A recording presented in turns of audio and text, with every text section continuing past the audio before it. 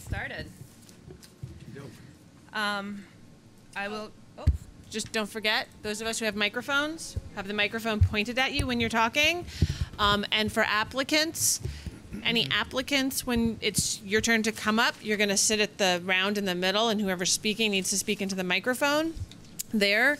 Any members of the public that are attending in person and wanna make comments, you're gonna wanna go to the microphone right here on this end that's on this last table and use that microphone. Just stand there and talk and make sure that you say your full name and address when you first talk it there so that we have that for the record.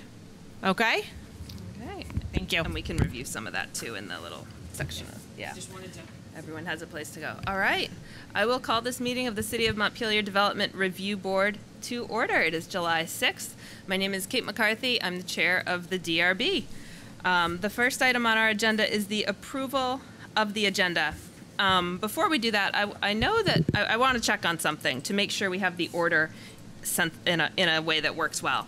I know there are people here for the Elm Street application as well as the Liberty Street application. And is anyone here besides the applicant for the Northfield Street application? Okay. We just had a couple of people log in. Okay. Paige Gerton from the Montpelier Conservation Commission, and we have Mr. Walker again. So that was for Liberty Street. Okay. Okay. Thank you. All right. Sorry. So if there's anyone, all right. What we'd like to do is move it to the end of the agenda so we can accommodate some of the public who are here. Okay. Thank you. Thanks, Zach. All right. So with that proposed modification to move the Northfield Street application to the end, is there a motion for the approval of the agenda? So moved. Motion by Kevin. Second. Second by Rob. I'm going to call the roll because we have someone on the phone.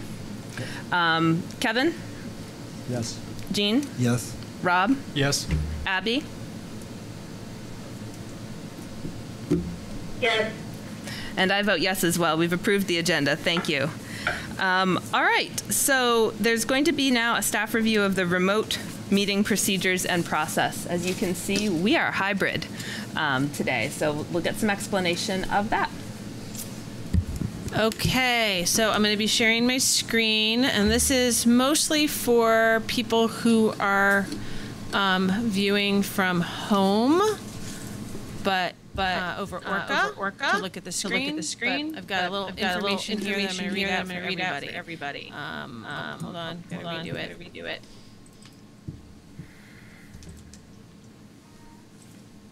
All right.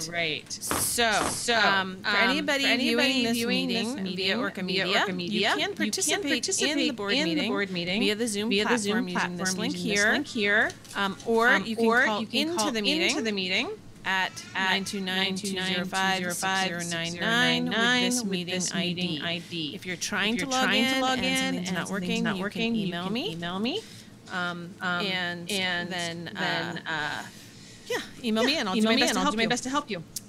For those attending via Zoom, turning your video on is optional. For everyone attending who has a microphone that can be muted, please make sure you do mute it when you're not speaking. This reduces background noise and feedback. If you're calling in on the phone, use *6 to mute and unmute. For those on Zoom, use the chat function only for troubleshooting or logistics questions. Any questions or comments you have about an item on the agenda, you need to raise your hand, either physically if you're on the video, or using the raise hand button on your toolbar. If you're on the phone, you can press *9 and this will do a little raise hand for us via Zoom. You can also, if none of that is working, feel free to unmute, state your name in a quiet place and let us know that you would like to speak, and the chair will recognize you at the appropriate time. For anyone here who is commenting on an application, please make sure to provide your full name and address for the record when you first speak. And we ask that any set of comments be kept to an initial 2 minutes. The chair may grant additional time for speakers who have follow-up questions or comments. In the event the public is unable to access this meeting because we have offered access via Zoom, we will have to continue it to a time and place certain. If I'm finding that there are people emailing and not being able to get in. I will now hand this meeting back over to the chair. Great. Thank you, Meredith. So comments from the chair. Welcome back. This is our first in-person meeting since before the pandemic began. So thank you for being here, for taking time this evening to be here. And thanks in advance for any bearing with us that becomes necessary as we try to accommodate the Zoom platform as well as the folks here in person. We decided as a group that being able to maintain some sort of Zoom or phone-in access was actually a silver lining of the pandemic in terms of people's ability to participate. So this is something we are trying, and we will continue as long as we can, as long as it works. So I also want to say that during the pandemic, during the Zoom hearings, we did all of our deliberations in a closed deliberative session for consideration. And as we resume in-person meetings, we're going to go back to what we did before. So I'll remind the board and members of the public what that is, which is that we can still vote to deliberate in executive session on those applications that seem like they would benefit from that type of deliberation. That would be in a closed session. And after that, the vote would be taken and the decision would be issued as soon as possible. So that is the practice we're returning to. I mentioned that we're doing roll call of board members. And I also want to mention that just so that people know, people are welcome to wear masks or not wear masks here. Whatever is comfortable, we won't assume anything one way or another about your choice. So please make yourself comfortable in this room. Okay? I don't know where to look because I've been staring at a screen for 16 months now. How do I make eye contact? That is the truth. So bear with us. Thank you. Yeah. It's a little hard to hear you all. Okay. Because of the fans. Okay. Do your mics turn on so that we can just hear better? That's a good question. Thanks for piping up.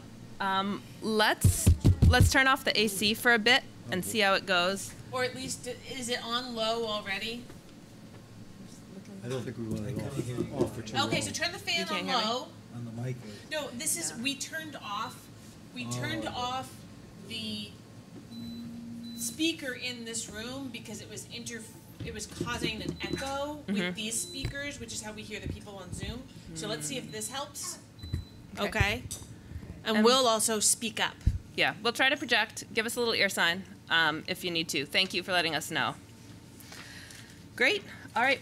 We're going to move on to item 6 on the agenda, which is approval of the minutes of May 17th and June 21st, 2021. We do not have in attendance. Oh, we do have in attendance. 4. Okay. The people who were in attendance on May 17th who are eligible to vote are Kevin, Rob, Abby, and Jean. Is there a motion to approve the minutes? First, I would ask, or modification? Chair, that if we would do the individual member. Oh, thank you. Out of practice. Yes, that's exactly so. Jean, Rob, Abby, who are all these people? Yeah. I'd like to introduce the other members of the Development Review Board, and I'll start with Kevin to my right. Right, Kevin O'Connell. Thank you, Kevin. Jean Leon. Rob Goodwin. Meredith Crandall, staff. Great. And I've introduced myself as the chair, and then on the phone we have Abby. Hi, Abby White. Great. Thank you, Kevin. You bet. All right. So let's go ahead. And are there any modifications to the minutes of May 17th? Okay. Is there a motion to approve? Motion to approve. Motion by Jean.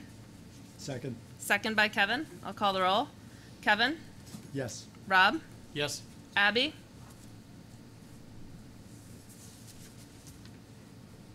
Yes.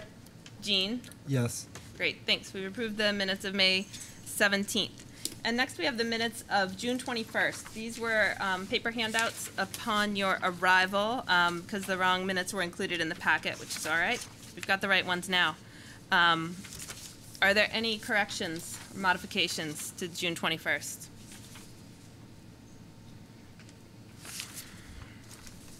Motion to approve? I have one fix. Okay. Sorry. At the bottom of page 2, it says Rob mentioned that he doesn't feel there is not enough information available to decide tonight. Oh. I think the not should be crossed out because you were expressing that there was not enough in. Got it. Yeah, double negative. Yep. Okay. Cool. All right. No problem. Is there a motion to approve June 21st? So moved. Okay. Second. Great. I'll call the roll. Rob? Yes. Abby? Kate, I wasn't in attendance June 21st. Oh, thank you. I had you down as in attendance. I was incorrect. All right. So we do still have enough. So I'll start over with the vote. Sorry. Kevin? Yes. Rob? Yes. Jean? Yes. And I vote yes as well. We've approved the minutes of June 21st. Thank you. All right. So with that, we are going to move on to the, I feel like I'm yelling, but I'm just going to keep doing it. Is that all right? Okay. Turn the volume down at home. The first item of business on our list is 14 Liberty Street. This is a continuation from last week, or 2 weeks ago, when we talked about this application, which is for the demolition of part of a historic structure. So the first thing I'm going to do is swear in anyone who may wish to speak on this who hasn't spoken already. Should we have Allison come up to the table first? I'm going to swear everybody in and then go through it, yeah. So is anyone here to be heard who wasn't before? Will, do you think you might speak on this one? I'm here to speak in favor. Okay, that's allowed. Yeah, if you're going to provide evidence, we'll swear you in. Sure. Okay. I'm just looking And to see if let's- there's anybody new. Oh, and I see Amanda Sawyer has her hand up. Yes. That's okay. Are you Judy? Hi, Judy. Thank you. I think we swore you in last time. Okay. So what I will do is I'll swear in Amanda and Will. Do you solemnly swear or affirm that the testimony you're about to give is the truth, the whole truth, and nothing but the truth under the pains and penalties of perjury? Yes. Very good. Thank you, Amanda and Will. All right. So what I'm going to do is let you know the order that we're going to follow in order to cover this. We're going to receive an overview from Meredith and then an overview from the applicant. At that point, board members will be able to ask questions of the applicant. Then we'll hear from other parties or participants who want to speak, about 2 minutes each, and then the board will have a chance to ask those folks of any questions. After that, the board is going to turn to the staff report, specifically the outstanding issues, and go through those. At that point, I will not be taking questions from other parties, but the board may inquire of the applicant or other parties if board members choose. And then at the end, each person who's spoken will have 2 minutes to share concluding thoughts. Okay? So, yes, Allison, if you want to come up and sit in that chair has a microphone near it, so. You have your own computer. Do you need that to share stuff or? Okay. So it's hot mic, but not the hot seat. Yes. Great. So yes, I'll have Meredith provide an overview of the status. Okay, and I'm going to try and keep looking. You're watching the Zoom, so if someone raises I've their got hand. that. Yep, I've got Okay. that up as well. Try not to be awkward. Yep. No. Okay. It's a new juggle, looking for hands everywhere. All right. So Meredith, thank you. Please provide us an overview of where we've been and what is new today. Okay. So I'm going to keep this fairly brief.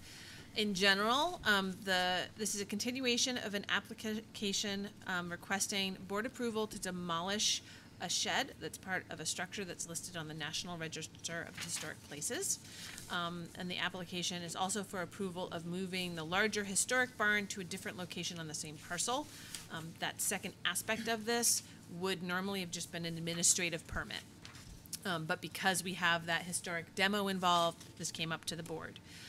At the last hearing on June 21st, at the conclusion of that, the board asked for additional information regarding a clearer site plan, including details on setbacks, some stormwater information, and a quote for what it would cost to reconstruct the shed that's being proposed to be demolished, reconstruct or rehabilitate.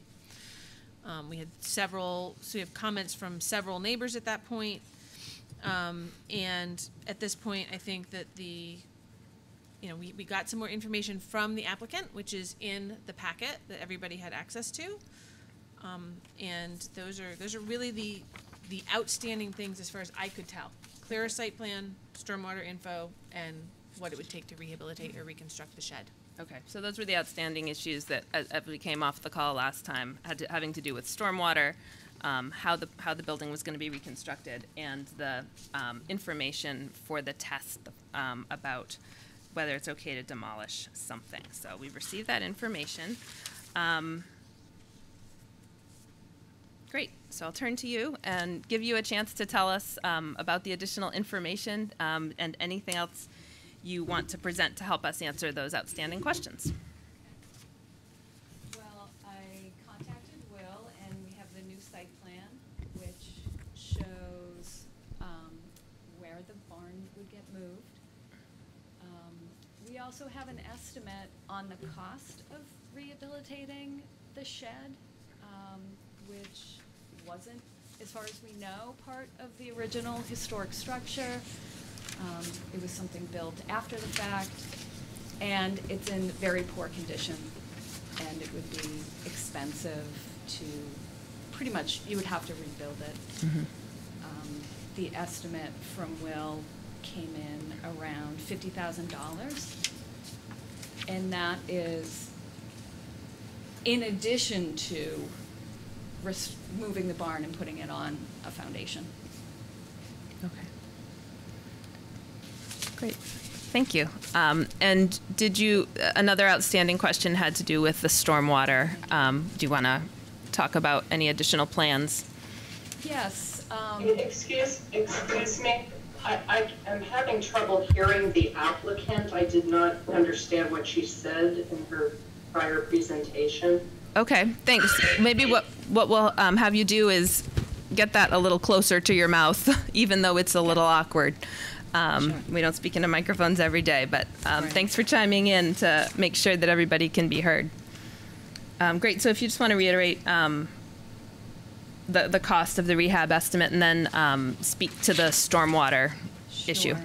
The estimate to restore the shed would be about $50,000. It's in tough shape, and it wasn't part of the original historic building. Okay.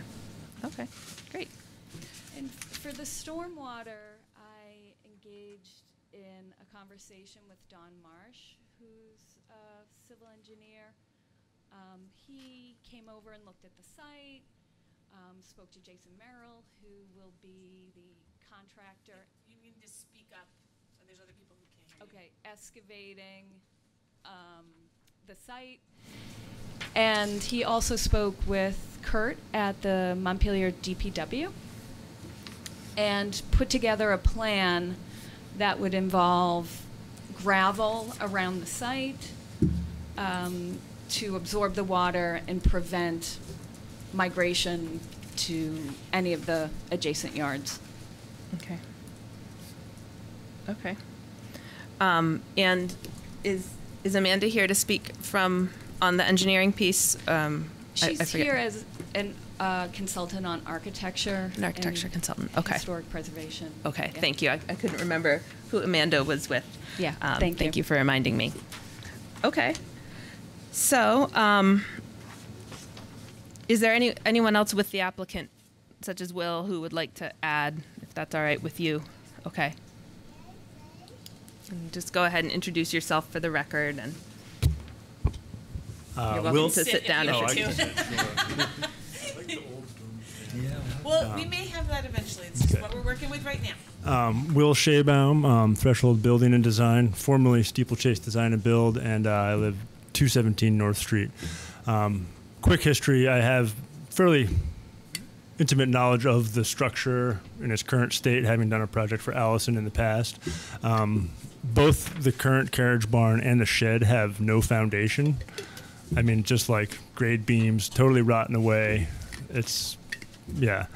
So in terms of, I guess the first point being is the renovation of the shed is, it's one of those chicken or the egg things first. To do it properly, you sort of need to do the barn properly, but to do the barn properly, you have to have the shed done properly. And so it's, my professional perspective of that shed is that it was something that was very poorly cobbled on after the fact and is not an original part of the carriage barn. So, and just, as I said, it'd be very complicated to sort of restore it without having to restore the first barn first, which is in a poor location. And anyways, and then I guess the second point being the stormwater is that, I think obviously with new construction, where we would be minimizing the impervious surface by removing the shed, and then being able to sort of control any of the roof water that comes off, in terms of site plan orientation stuff with, as Allison was mentioning, the gravel, all the foundation would be backfilled with crushed gravel and sand, sloped appropriately. And then, there's obviously opportunities for, whether it's, a rain garden, obviously gutters. The current building doesn't have gutters on it, does it? So yeah, it's just landing. So there'd be a lot more sort of intentional and smart planning infrastructure put into place with the new location and the proper, once it's all leveled and on a new foundation. So I think those are my points that I want to bring up, is that, I don't see any historical value in the shed. The carriage barn, of course, it's, it has a lot of potential to be, a great, another 100 years ahead of it or more. And then I think the water is a very easily manageable issue.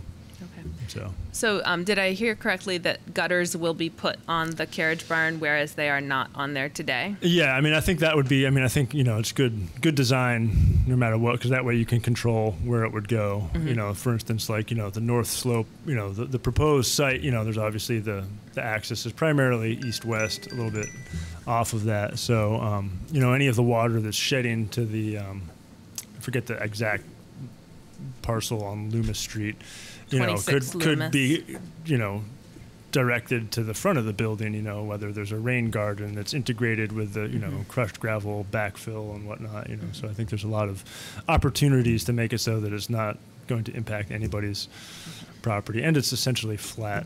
Okay. So when you say front of the building, is that the part of the building that faces the driveway, not the part of the building that faces 18 Liberty? Yeah, I guess when I look at it, the ridge is pointing to 18 Liberty, and I don't have the site plan in front of me, but yeah, yeah. Okay. All right. So next, what we'll do is we'll give board members a chance to ask questions based on what new information we have heard. I'm sorry. Can I just? Yeah.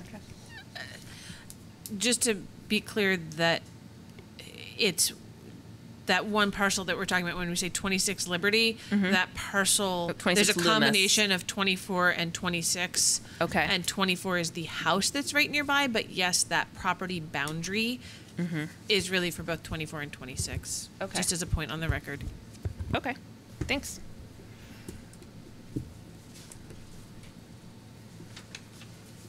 Questions from board members? Piecing it together, remember where we were at here, but Oh, make sure you're right near the microphone because they were having problems. seems like we're talking about kind of two stages, separate things here. One of the things I think the information provided on financial budget was definitely helpful, organized. But so we're talking about the removal of the shed and then the moving of the carriage barn, which are how are those two connected? Could you summarize how those are related to each other? Sure.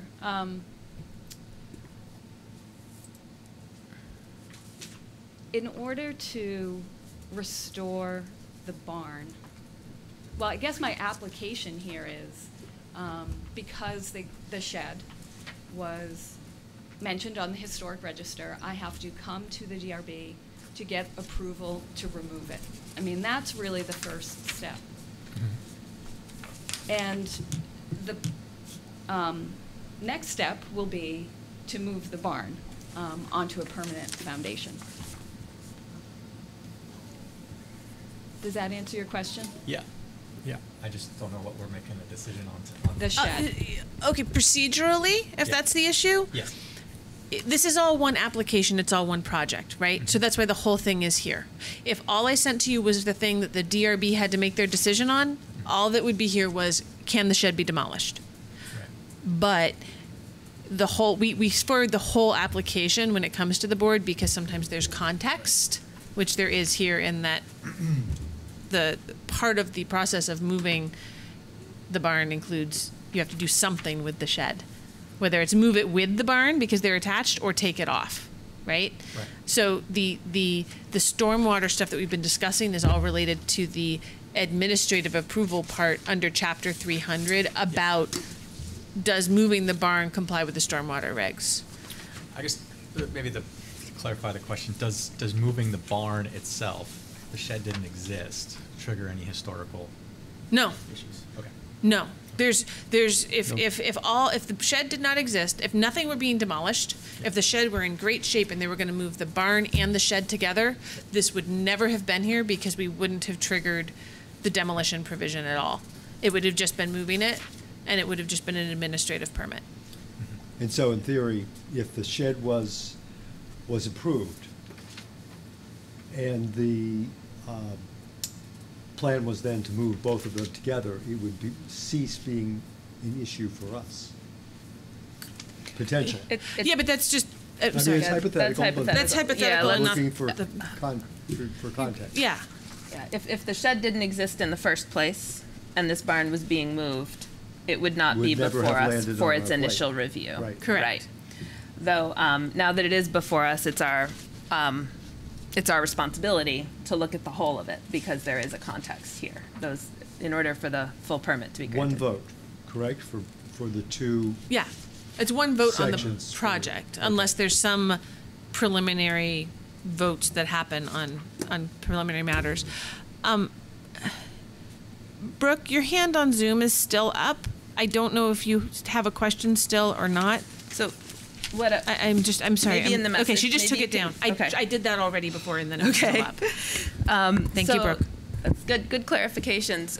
What I'll do is take additional questions from board members on what we've just heard, and then 2 minutes each from other parties and participants, and then we'll go through the criteria. Okay? So anything else from the board? I'll give you a sec to think. No further questions. My questions were answered, thank you. Yeah. Okay. I'm all set. Thank you. Okay, you're welcome.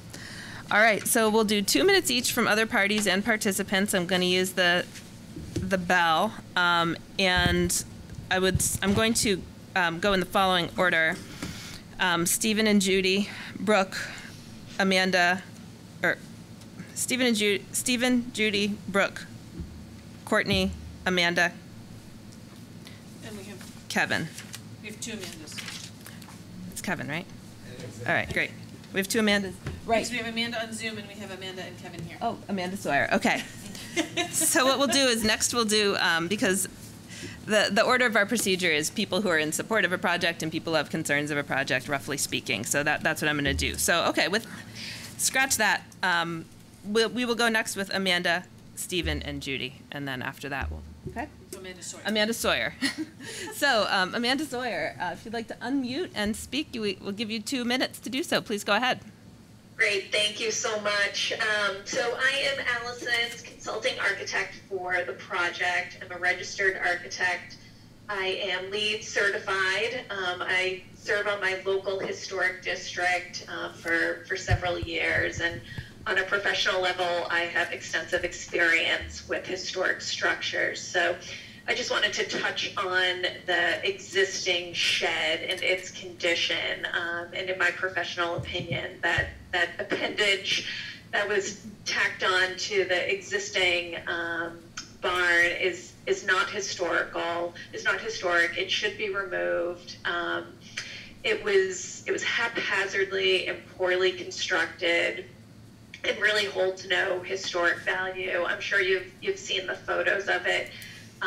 Even if it was to be restored per se, nothing of the original structure, cladding, windows, nothing original would even exist. It would really be just rebuilt.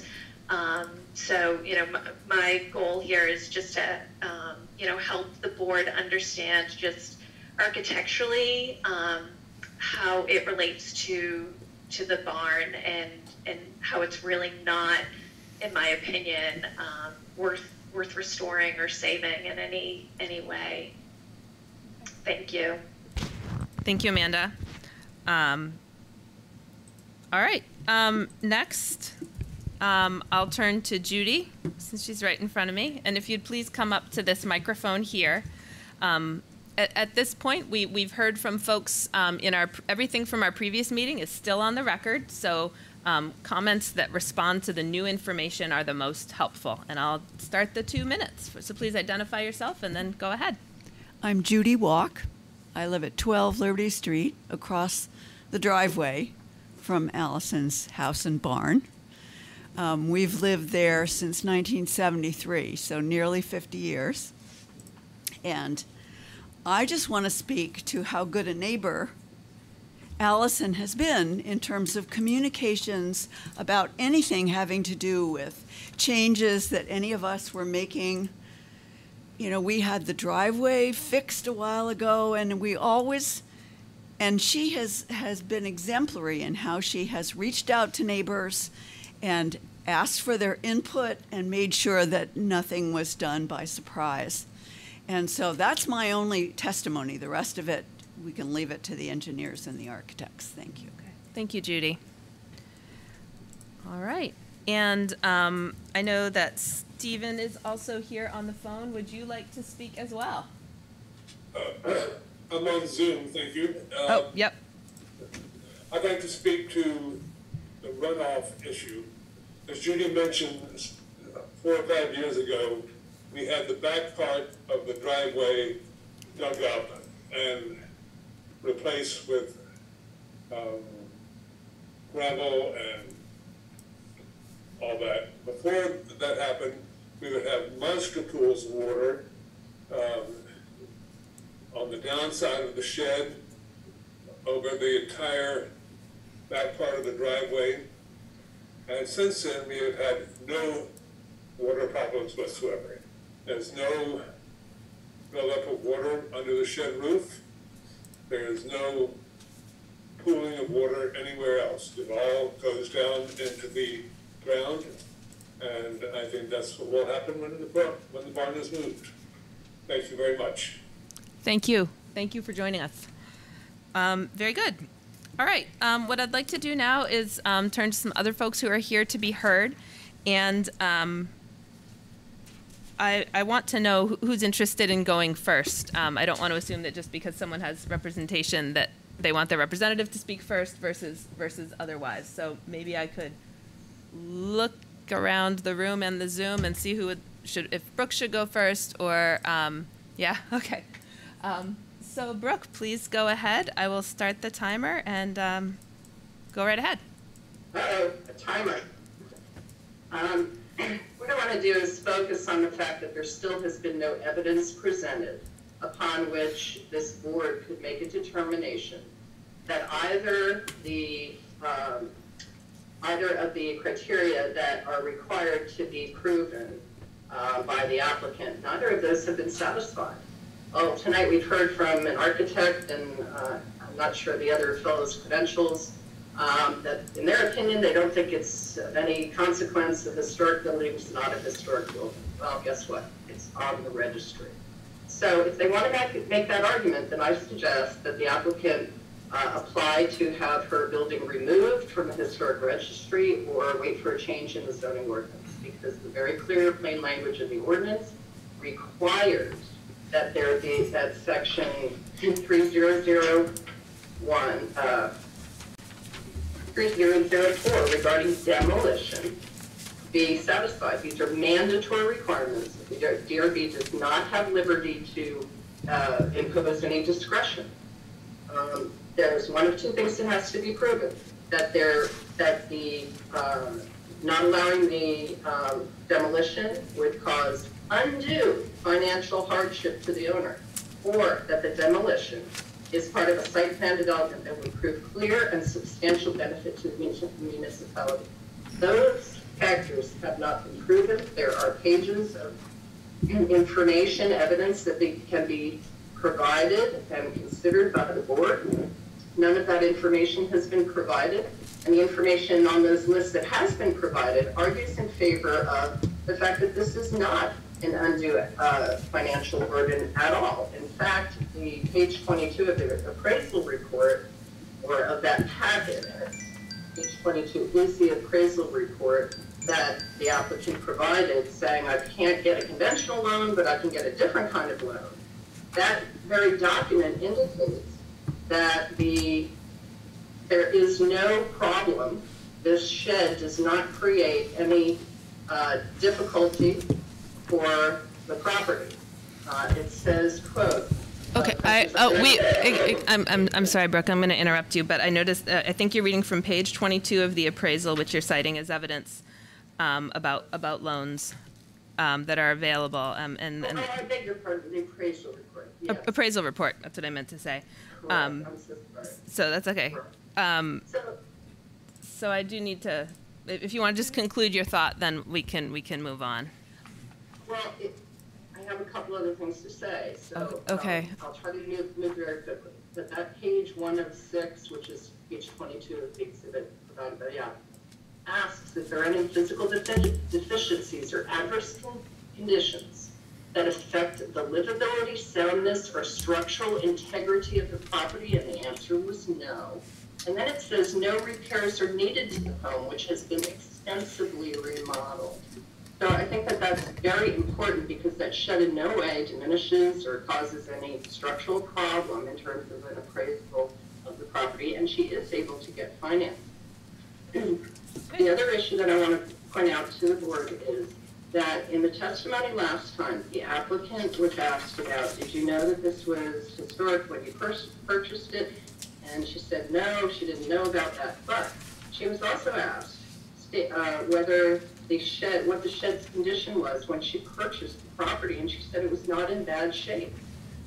So the biggest concern that I have is that the very last section of this section on demolition discusses the conditions to be excluded from review. And it says demonstration of undue financial hardship by the owner shall not be based on conditions caused by or resulting from the following, and then there's A through G that's listed. And C says failure to perform normal maintenance and repairs. The testimony of the applicant was it was not in bad shape when she took title to it. She has done nothing and allowed it to deteriorate. It has not been repaired or maintained, hence it is now, as you have heard from her own architect, it's falling down, it's no longer sound. This is not what the city should be doing. The plain language of the ordinance prohibits you to consider that somebody allowed their property to be destroyed over time, to be not tended to.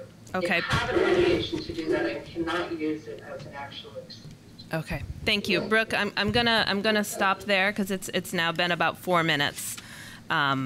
I thank you for your comments, and I'd like to move on to some of the other interested parties in the interest of getting everybody to have a chance to speak. So, Amanda or Kevin, or both. Sure. Yeah, you can have a seat there. Identify yourself with your My name's Kevin Kaufman. I live at 18 Liberty Street. How's it going? I don't think we met yet. I have, no background in architectural work or anything. All I can speak for as, a, husband and father and owner of our house is how I personally feel. And I have to say, I love that, your effort to restore and to maintain a historical structure, I think is noble and a good idea, and I'm all about it.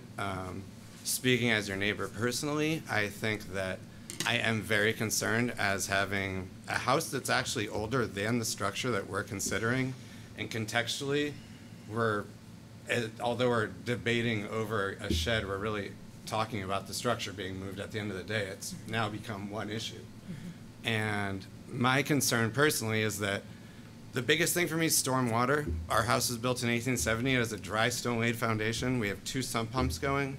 And I don't think that a gutter system is necessarily, with the type of rain we get here, sufficient enough for me to feel like I would be okay with that. Also, the idea that there's going to be a barn that blocks more than half our windows, that's higher than our house, that's not as old as our house, that I don't know whether or not it's on a registry, but historically it's more historic based on time. I am concerned about the degradation that could occur if that was to be moved, especially because it was listed as being in a flood zone where you want to move it to. Beyond that, I would be almost willing to help you with getting the shed removed, but I can't stand behind, no matter whether it's a historical structure or not, watching tens of thousands of dollars of my own property investment wash away into my dry stone-laid foundation because you want to save a barn that you're not even using. I mean, I'm raising a family in my house. Okay. And I'm sorry, there's a certain part of me that's like, I can't stand up for that. I'm sorry. Okay. And I respect you thoroughly for what you're trying to do. And I don't want to like be a jerk about it, but at the end of the day, I don't think it's the right thing to do. Okay. And anything that we could do to help to get the shed removed, if that's the problem area, we would love to help. I would personally work to do it. So that's all I can have to offer. Okay. Thank you, Kevin. Yeah. Thank you for taking the time to be here. No problem. Amanda, do you want to step up as well, or occupied? You're all set. Okay. Sleeping baby. Oh my gosh. Thank you. What we're going to do next is give. Oh. We lost you. At this point, we will give board members a chance to ask questions of the folks who just spoke. But Meredith? I didn't know if you were going to let Courtney talk. There she is, Courtney. I apologize. Thank you. My eyes in the back of my head are not working very well. So yes, please. The back of my head are not working very well. So yes. No worries. We're all adjusting to life post-COVID, and let's hope it stays that way. And I apologize for any technical problems because I'm dialing in from my daughter's office in Minneapolis. You're good. You're good. Okay, great. I will basically say, as you already know, I have broader concerns about the plans generally, very serious concerns about what this would do to the historic nature of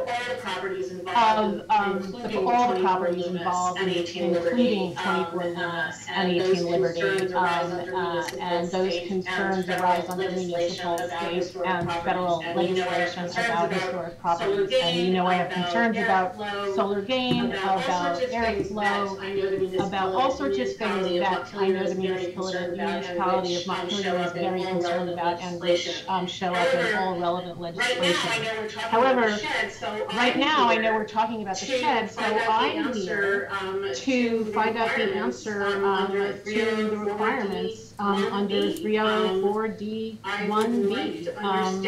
I would like to understand, I would like to see the evidence that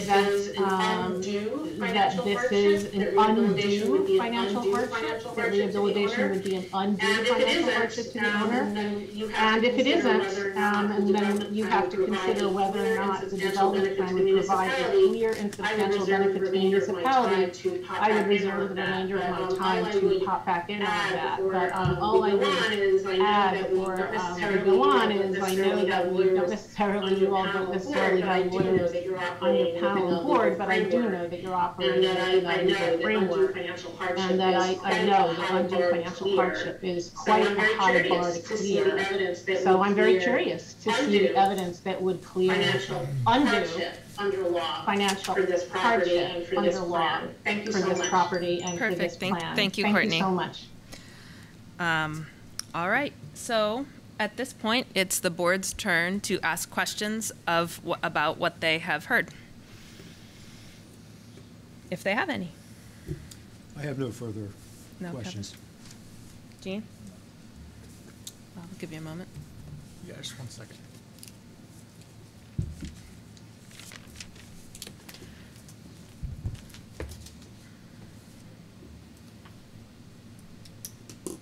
This is Abby. I have a question perhaps for Meredith or for you. Sure, go ahead.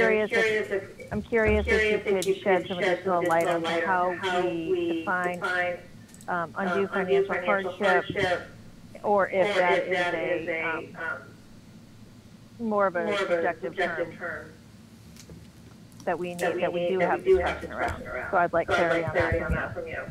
Well, we do have an attorney sitting on this near this panel, so I will put her on the spot. License is active, so I'm not giving legal advice as an attorney. I'm giving advice as the zoning administrator and staff. Thank you for clarifying after I put you on the spot like that. You know, with regard to undue financial hardship, we follow the regulations, right? And we're not looking for some other legal term for undue financial hardship. Right, so there is a standard in the regulations for determining undue financial hardship, right?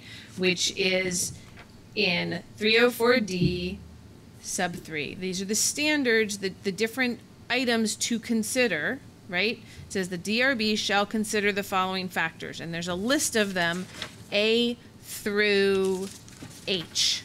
Okay, and there's a whole bunch of those. Those are all things that can be considered.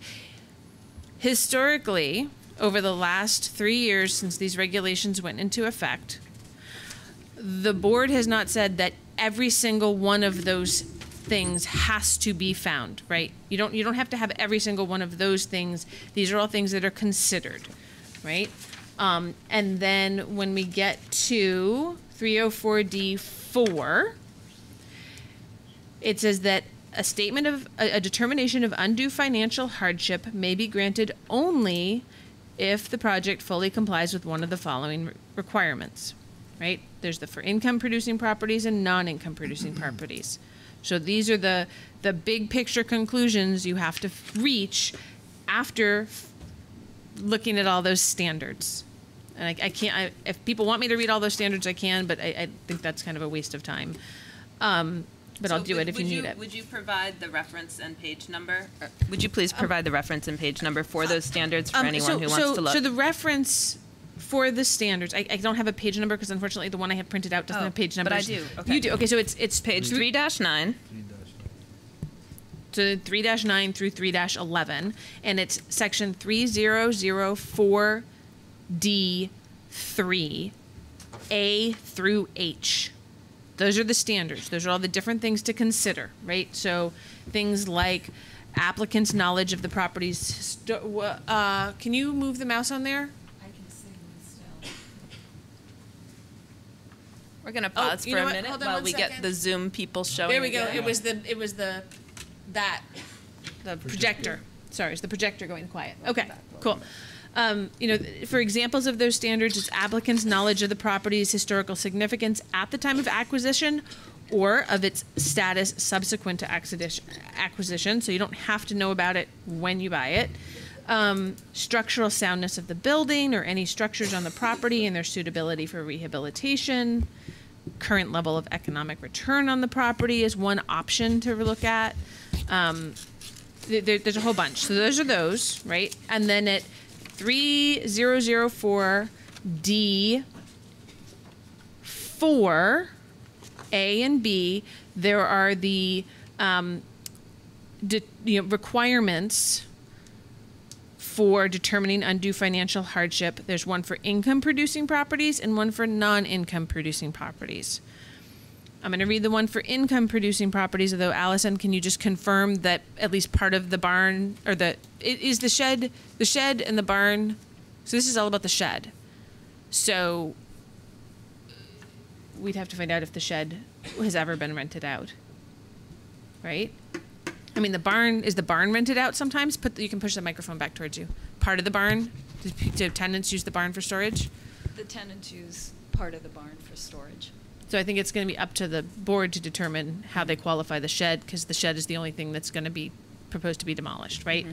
So for income producing properties, the standard is that the building, site, or object cannot be feasibly used or rented at a reasonable rate of return in its present condition or if rehabilitated, right? So that it can be rented in a way to recover what it costs to rehabilitate it.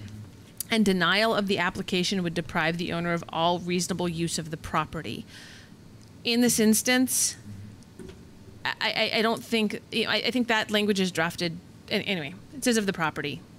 I'll stop there.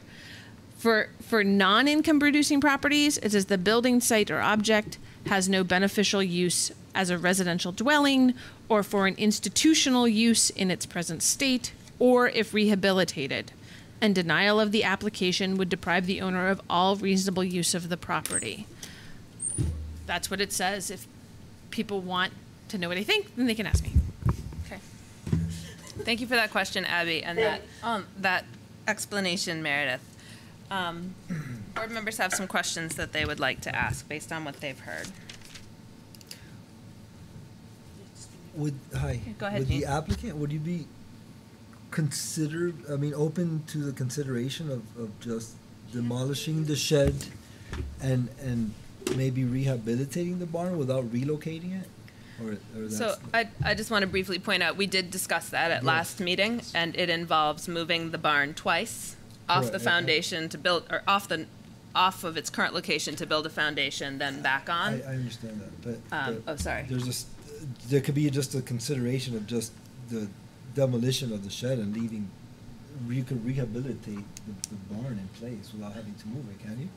Is it possible to rehabilitate the barn in place without moving it? No. No. I won't do it. Okay, It's, that's yeah, I really won't. It's within 6 inches of the next door neighbor. I It understand. would be even more money to move it, like we talked about. A Correct. to B, B to C, that whole thing. I won't do it. Okay. It's too much money. Okay. And it doesn't make sense to put it back in that location, 6 inches from the other building. Okay. Thank you. Thanks, Jean. Just make sure you're next to the microphone. For this entire project as a whole, are there any public funds or historical, grants or anything of that sort helping you do this project?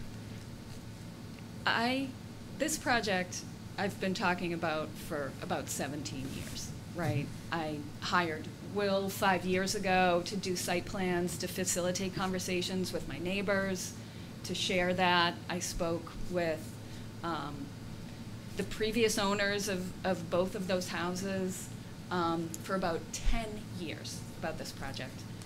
And it was about a year and a half ago, I was worried about the safety of the building, and I decided to tear the whole thing down, and build a garage, right, within the zoning, which would have been, allowed. And I talked to Meredith, and she said, you know what, you can't just tear it down. You have to come to the DRB. And she gave me a little pep talk. She told me I had to talk to a historic preservationist, and I never wanted to take the barn down. I wanted to try and figure out a practical way to say that I researched grants, tax credits, the whole thing. There's nothing I can access. And then I continued to work to get estimates. And I talked with Judy and Steamer, who love the barn, and I don't know, I just am trying to push through, and there's just, and here we are. But anyway, did I answer your question? No, you did. It's one of our criteria. It's a G, and I think you answered it well. There's no funding. Well, it's one of our things to consider, and that was a good answer. So thank you. Okay. They're getting stuff on the record. Yeah, I understand. We're getting. Yeah. Regarding the standards for determination, which are 3004D3, we read these at the last meeting. I'm going to do it again. I think it's important. The applicant's knowledge of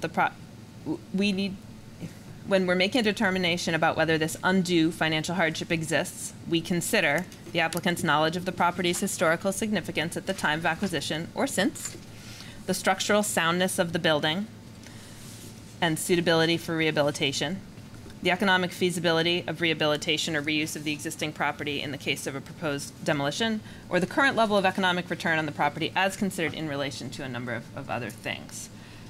So I want to see if specifically board members have questions about those. We have heard testimony previously. There wasn't knowledge about historical significance when purchased. There is knowledge now. We've received testimony as to the structural soundness of the building. We've heard about the economic feasibility of rehabilitation or reuse of the existing property. A $50,000 cost to rehabilitate estimated and the current level of economic return on the property. One of the things I've also heard you say is that it's not possible to maintain the barn, and so to invest in your property with the shed present. Would you be willing to share the overall cost of the project so that we can understand the $50,000 shed demolition cost or rehabilitation cost in relation to the overall project? I think this might help us understand the level of impact. Kate, this is Brooke Dingledine. I'm going to object to that question because that is trying to elicit the information or evidence that the applicants failed to provide you. We don't exercise objections in this panel. We operate in a quasi-judicial format that is meant to be as approachable as possible for applicants and other participants. We would love if everybody had 110% of the information that we request, but that is not always possible. So as we seek information through questions and answers, which are part of our procedure, that is part of how we get evidence, even if it wasn't initially provided. So I'm going to continue with that question. Please go ahead, Allison. $70,000 for a foundation, for site work, to move the barn, to do some landscaping, very basic grass, and some carpentry. Okay, thank you. So that helps us understand proportionally what the shed rehabilitation would be. Okay, so I'm going to stop talking for a minute and see if my fellow board members, including Abby, if you'd like to chime in.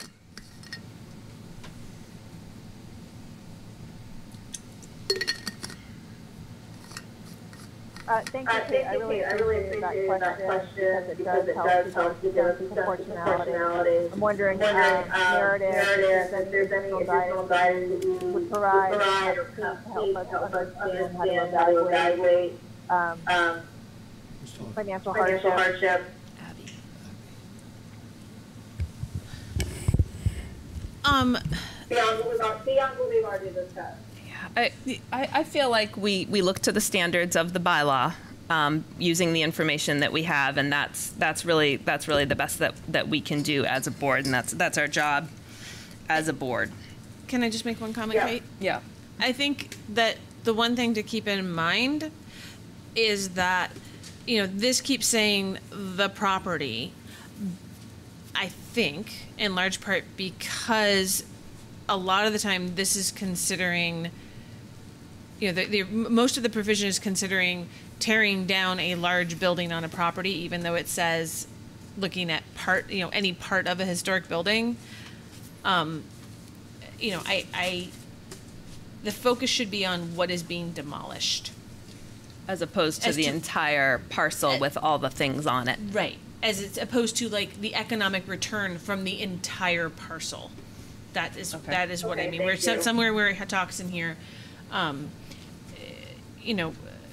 There's bits in here about this, and I think that a lot of times when they're talking about the property, they mean the property being demolished. I think in its poor drafting. And I think that's consistent with how we've done it before. Yeah. But Kevin has his hand up. Right, so I have my hand up. If you could get just close back to the mic. Yes, sorry. Yeah.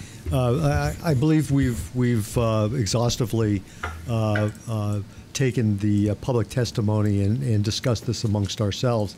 And when the board is ready, I will offer a motion to close the public session and move to deliberative session for the decision making part of this application. Great. Thank you, Kevin. That is a good transition to the next part of our discussion, which is for board members to discuss further how the criteria are met. Jean, did you have something? No. Okay. Second that motion. It's not a motion yet. That was not a motion yet. Not a motion yet. Don't show your cards. I'm ready for a motion if you're ready, Kevin. I'm ready. Okay, so before we do that, I did also promise that everyone who's spoken has 2 minutes for concluding thoughts, and I want to follow that through.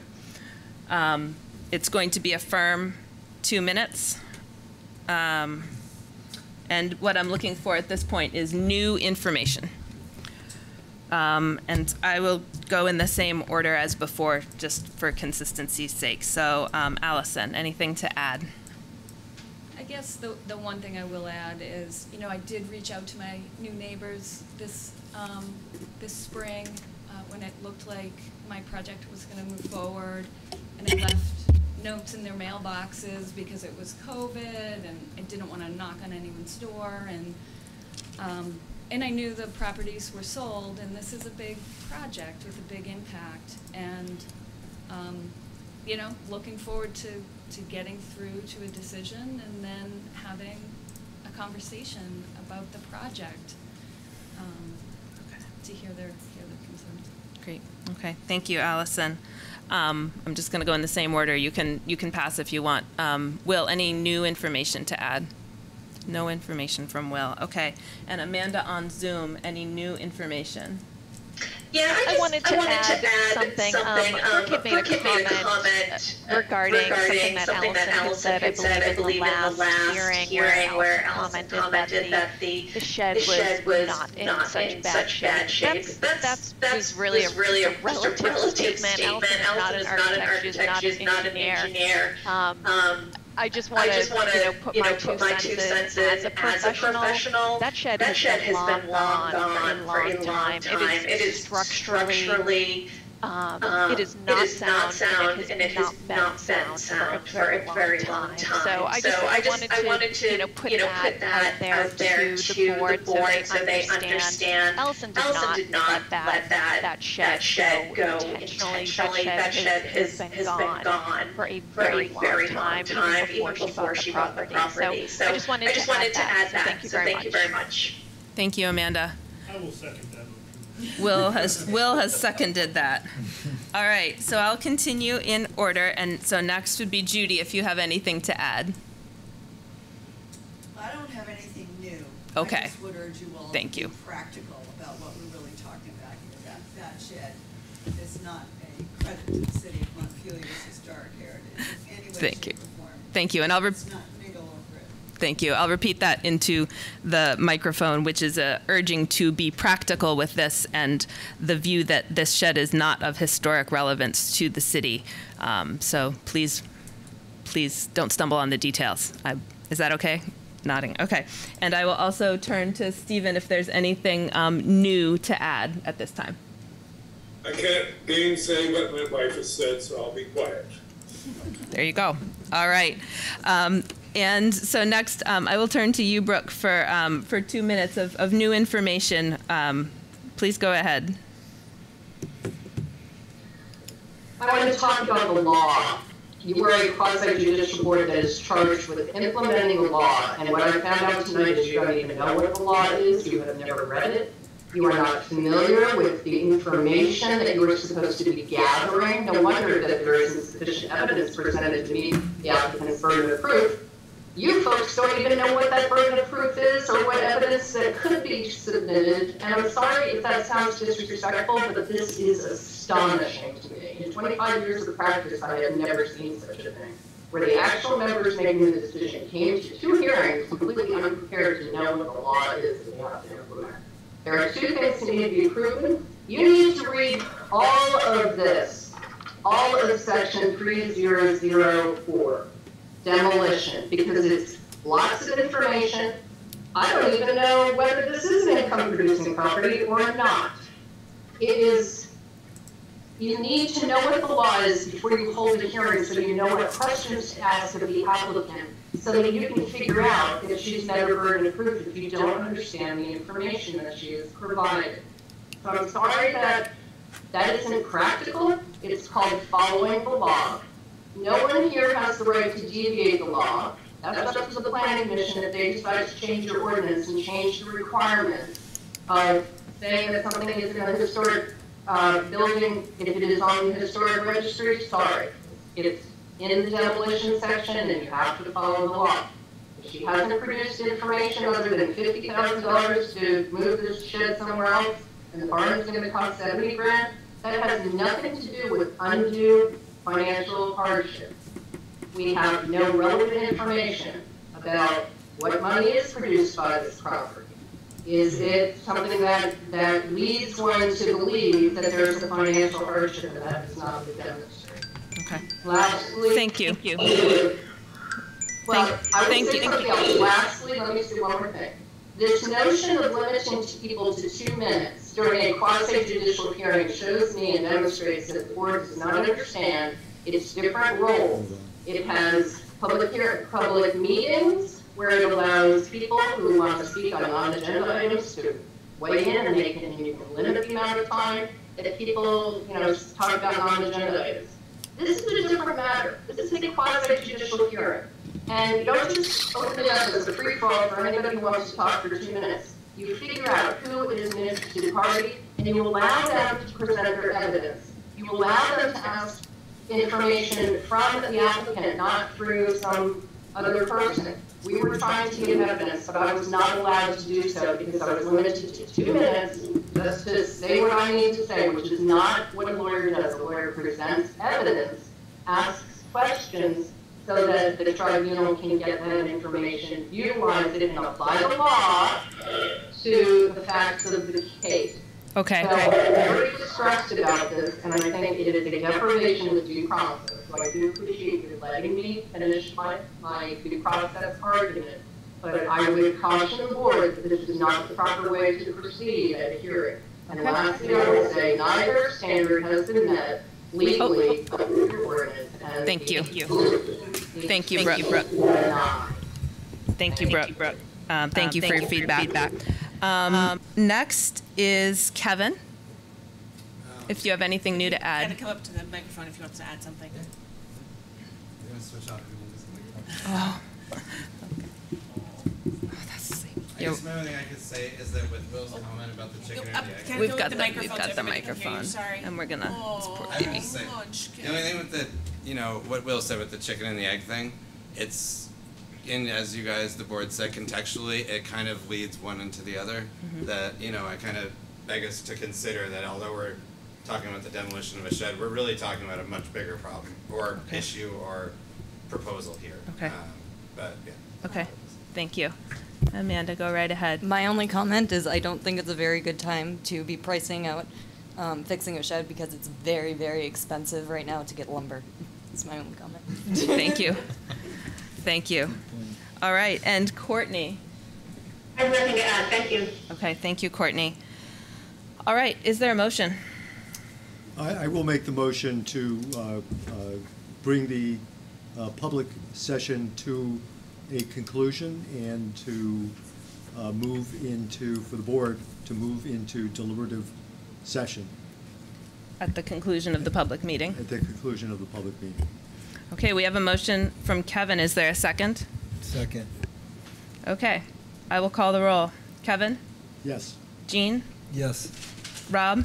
Yes. Abby? Yes. And I vote yes as well. We will deliberate on this in a closed session at the conclusion of this public meeting, and then a written decision will be issued as soon as possible. But do you have a question? It's okay. So, if there are any process questions, yeah, go ahead. I'm just curious.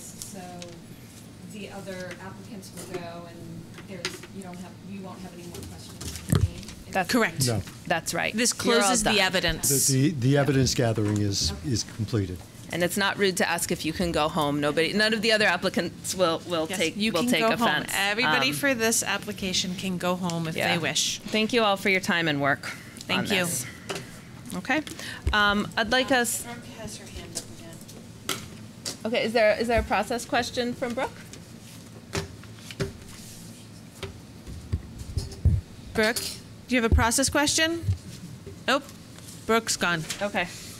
All right, thank you all. I want to make sure that we do the next application in one go, so I'd like to propose we take 3. 3. People can stretch, get some water, go back to sleep, use the restroom. So thank you. We'll be back in 3 minutes. And I think the people remaining are the people involved in this application. Right? And I just want to get my bearings. What we're going to be looking at, for those who may be just joining us, is a request for shared parking approval and more than 2 times minimum parking spaces, 485 Elm Street. And we have on Zoom Cheryl Rapay Adams, Christopher Adams, I believe. There you are. Is Elliot Curtin present? Elliot is here in person, and Les Church is present on Zoom. Hi, Les. Thank you. And then I also see that we have Paige Garton, Lynn Wells, and Betty Crawford. Are you all here to participate in this? Are you all here to participate in this application? Mostly to listen for me. Okay. But thank you. And Lynn? Yes, it's me. Dave is there to represent us. David is going to represent you. Okay, I'll get right over to David in a second. And then Betty, are you here for the Elm Street discussion?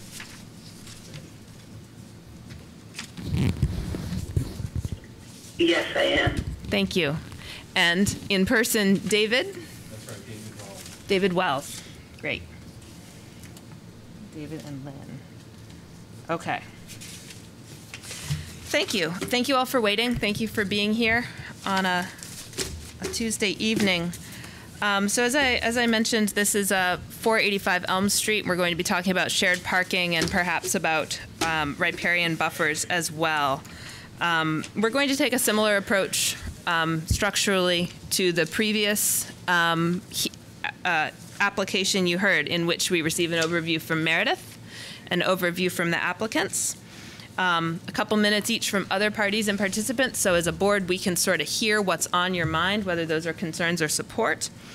After each of those, board members will ask questions, and then we'll go through the criteria and the considerations within our staff reports. At the end, we'll do a wrap-up if we need to, depending on where things land. So what I will start by doing, as I did before, is swearing in anybody who would like to speak on this matter. So if you think you might have even a comment, an opinion, or a fact, whatever you like, please raise your right hand. And do you solemnly swear or affirm that the testimony you are about to give under the pains and penalties of perjury shall be the truth, the whole truth, and nothing but the truth? I do. That makes sense? All right. Yes. Yes. Thank you all. Thank you all for doing that. All right, great. So I'll turn to Meredith for an overview, please. Can I just add one thing real quick? Oh, yes, Rob. I don't think it's an issue. Elliot Curtin did do work on my house in 2020. Okay. But I don't foresee a conflict, but I'm disclosing that to the board. So. Okay, that work is completed? Yes. Okay. I knew he looked familiar.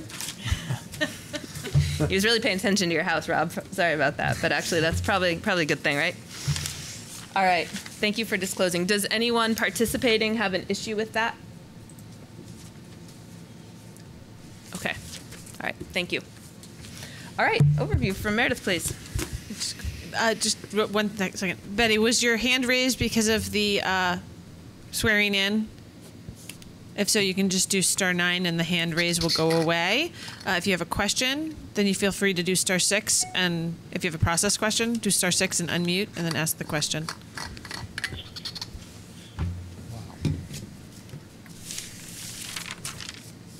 Okay. I think I'm going to go forward. Feel free, Betty, if you need to email me if you're having some technology difficulties, and I'm also keeping an eye on email. And just because it's hard to remember sometimes on the fly, you said *6 is unmute? *6, I believe, is unmute, and *9 is putting your hand up and down. Okay. Thanks. Okay. Thank you, Betty. Yes. Okay. Did you have a question, Betty, or was the hand raising for the swearing in?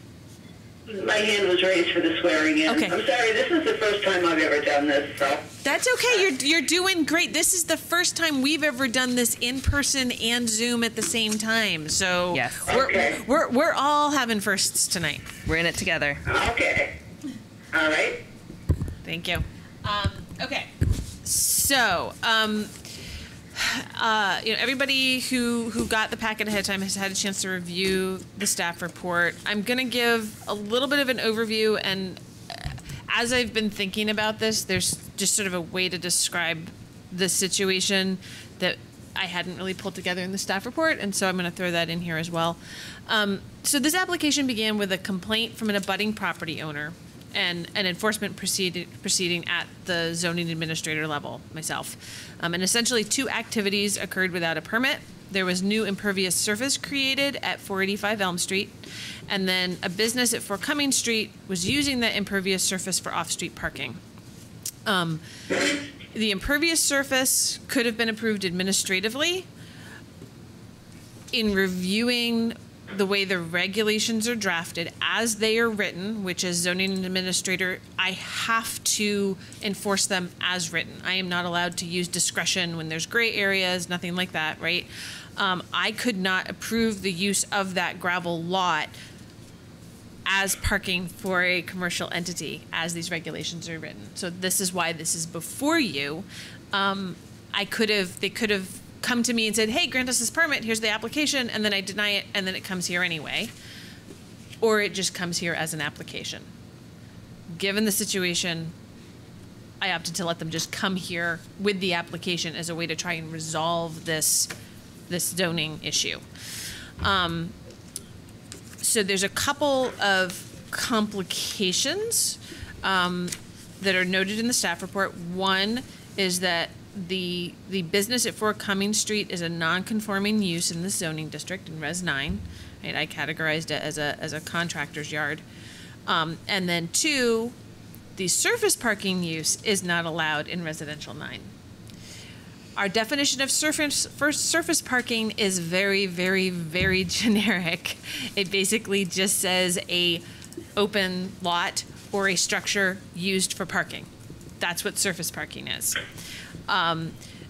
So in trying to look at this and what the key question is, I think as I've had even more time to digest it, I think a key question is what the board determines is meant by surface parking.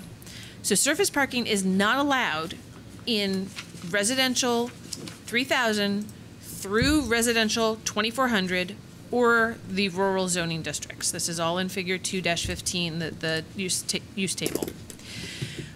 But almost all of the zoning districts, including all of those, require off-street parking. You have to have off-street parking available for your use.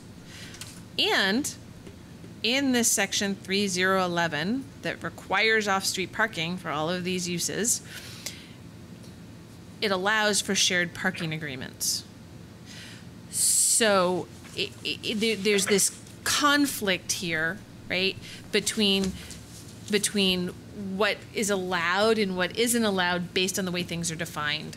And so I think that there's this question of, did the council intend to bar surface parking except in the highest density residential districts?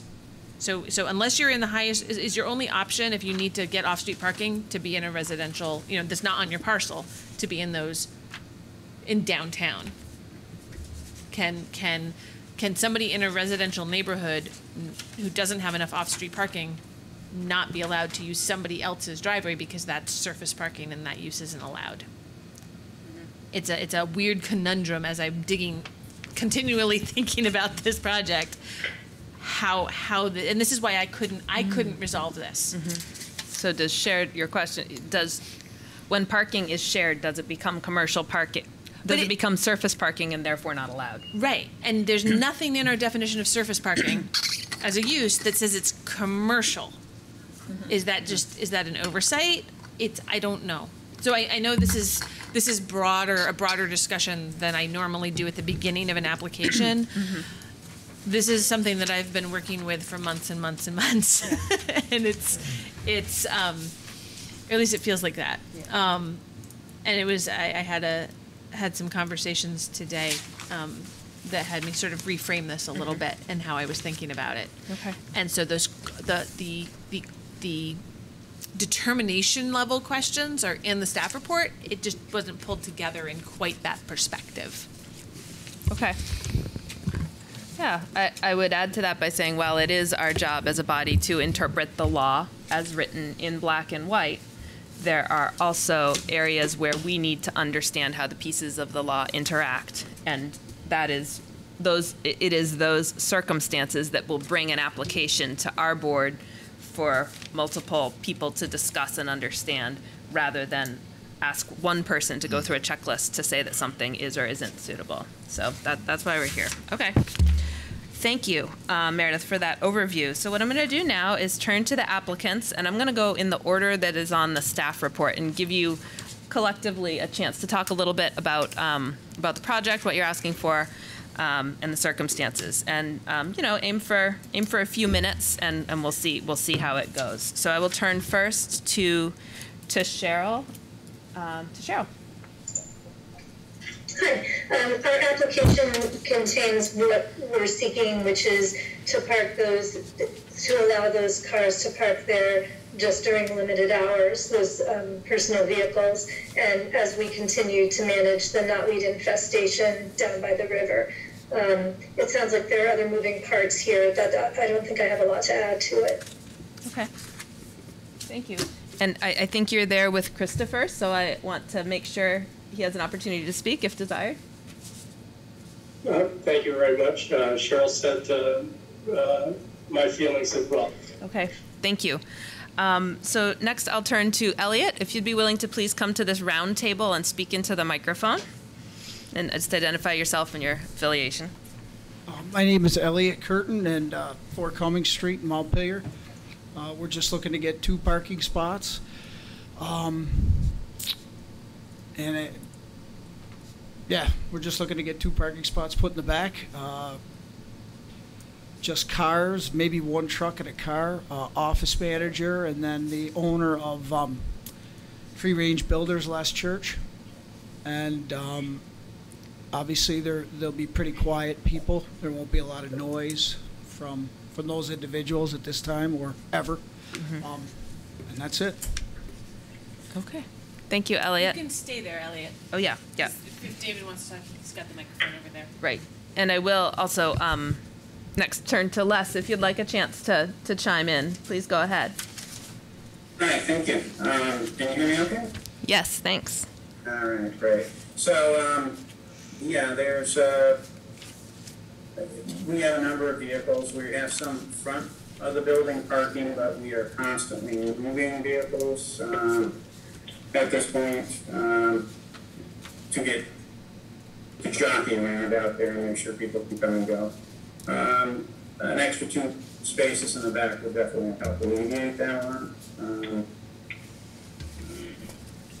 I think at this point we're agreeing no trailers or any commercial vehicles other than a pickup truck would be back there. That's pretty much it. So we're just looking to make it a little bit more ease of use for the business. Okay. Thank you, Les.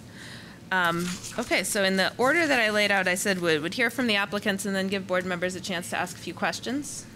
And then we'll turn to other folks who wish to speak. So let's maybe do some kind of high-level orientation questions from board members to the applicants, if you have any.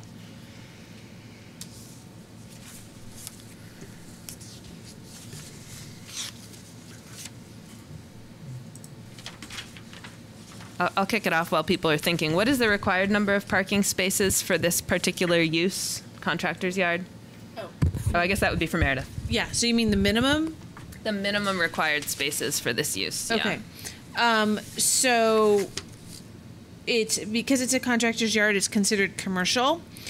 No customers visit the site. And so with the 2,112 square feet of the interior of the building, it's a required minimum of 2 parking spaces. And then the maximum that I could approve administratively would be 4. Once they go for more than 4, they need to come to the board for approval. And so their total here, the request is 5, counting the shared parking agreement. Okay. So even the max you can approve administratively is 4? Right. The most number of parking spaces I could approve would be 4. But if it's considered to be commercial, does that change that? No, this is the because it's a commercial. So this is the calculation is based on it being a commercial use with no customers visiting the site. So then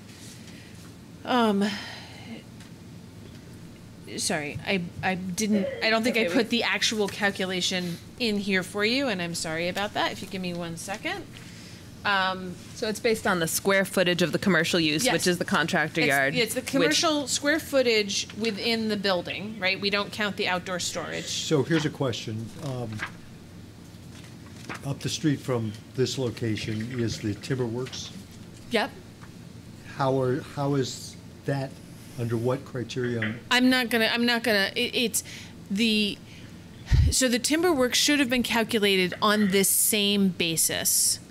I didn't do that permit approval. I'm not going to go, I can't go back and look at that, but it would have been because it was approved under these regs. Here's the key. Mm-hmm. The key is that it would or should have been evaluated under this. Yeah, it would have been evaluated under the same standards. I don't know if they said their location is designed to be a showpiece. People are supposed to come there. So the exact calculation would have been different. The ratio would have been different, but it still would have been based on the total square footage within the building, right? And looking at what's in here as to, it's probably commercial use with low customers, small customer visits. But they do have customer visits. They do have customer visits. It's also there, a yes. different zoning district. It is also a different zoning district. Correct. But that doesn't matter for the parking ratios. Good point. Okay. Other questions? Basic questions to get us oriented. So this application is approval of how many total? 5. So just one more? Right. One more than the max I would allow, but 2 of those are not on their site itself. So it's a right. That's the whole conundrum. Okay. That's the whole conundrum. Okay. So I'll ask, since we're talking about number of spaces, when I looked at the map, it looked like the gravel area that we're discussing is larger, can accommodate more than 2 vehicles. Am I reading that correctly? Sure. Yes. Yeah. It can accommodate probably 7 to 8. Okay. But for noise sake and for neighborhood. Make sure you're close enough to the microphone. For neighborhood ease of use and for things like that, there won't be any construction trailers. It'll be Les's truck and the office manager's vehicle. And if we have to nail it down to those 2 vehicles and give you those plates and everything else, we can do it for you. Thank you. The reason I'm asking is that usually when we approve a lot, we approve the lot, and that's about as far as we take it, though I appreciate the offer of license plates. I'm not going to ask Meredith to do that enforcement piece. We don't want the full, we just want 2 spots. Yeah, so you're requesting 2 spots. Okay. Hey, can I ask a question? Not just yet, Paige, okay? Okay. I'm gonna have anyone with questions who's not an applicant. I'm not actually looking at you. Bring that up during that time. Thanks for checking though. Other questions from board members?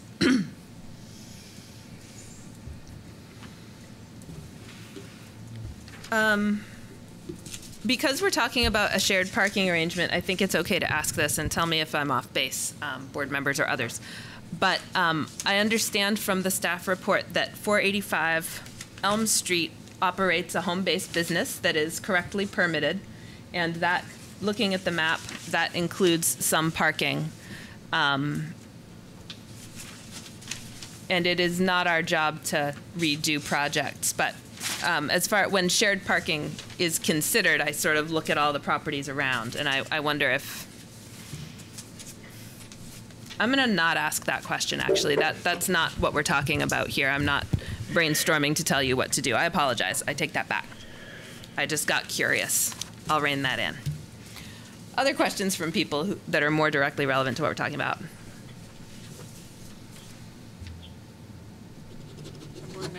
From board members. I said people, I meant board members. We're all people. Okay, I'm going to turn now to other folks who wish to be heard on this, and starting with Paige, please. As a member of the Conservation Commission, really the only thing we can consider is the riparian area, but I'm curious to know if any part of those parking spaces will be on the setback, because that is not, and if the measurements were questionable on the diagrams, and they varied. And so, two questions with regard to the gravel. One would be if the parking is on the setback, and the other would be, is the gravel more than 20% of the entire setback area? And my assumption is because Chris and Cheryl have this long water line boundary, that probably they have a bigger setback than a big enough setback to accommodate that. But I just wanted to check. Yeah, thank you for checking that page. In our staff report, I believe it says that the percent coverage is 5.5%. Okay. So I missed that. Yeah, sorry. That's okay. There's a lot in there. There it is. And the area that's designated for the vehicles to park in is not within the 25-foot water setback at all. Okay, thank you. Okay. Yeah. While you have the mic, Paige, did you want to make any additional comments as a interested person? No. When the applicant, well, maybe. When the applicants came to the Conservation Commission, they did mention that their intent was to, over time, get rid of the knotweed. That was in the riparian area. And I guess I would just recommend that they continue to mow it and, if possible, rake up the mowings, because knotweed can spread from very small amounts. And eventually get rid of that and replace with woody vegetation, which the applicants did say they were interested in doing, but that's not in the writing in the application. Okay. All right. Thanks, Paige. Appreciate the Conservation Commission taking some time on this. All right. So to hear from other folks, next I will turn to Lynn and David. And I think I heard Lynn say that David will represent. So if that's correct, please go ahead and take a seat at the guest microphone. If you'd be willing to just introduce yourself and say your address. Absolutely, and thank you for giving me this opportunity. I have some concerns, and I've put them in writing, and I forwarded them to Meredith, but I have additional copies that I can give to the board this evening. Great, thank you for bringing those. You're welcome. So my concern starts with, I feel there should be really strict standards about obtaining variances, and the project or the work that happened on this parcel happened without an application, and it happened without my knowledge, or I would have brought it up to some authority in Montpelier. The business at Fort Cummings Street originally did not conform to zoning ordinances, and this requests to expand non-conforming use on top of the existing conformity. That's a concern for me. This was brought up just previously in the meeting. The Rapay Adams Party and their business already has ample paved parking spaces and does not need additional parking in the gravel lot requested by the permit. Having a gravel parking lot used for business directly behind our border in a medium density residential zone inhibits our enjoyment of our property. I've included photos that shows the previous use of many vehicles, some small, some large. So there's the traffic, but also my concern for the previous use was the noise factor. That employees would come, some driving motorcycles, and this would start at 7 a.m. and be directly behind our property. So that's a great concern of mine. I'm also concerned about the riparian barrier and the requirements around that. The Rapay Adams Party is claiming that keeping an impervious parking area is their effort to control knotweed, but just quickly looking to see local experts, the UVM Extension or the Vermont Agency of Fish and Wildlife, they all recommend cutting back knotweed, frequent cutting back, and they recommend planting native species, but nothing ever recommends putting an impervious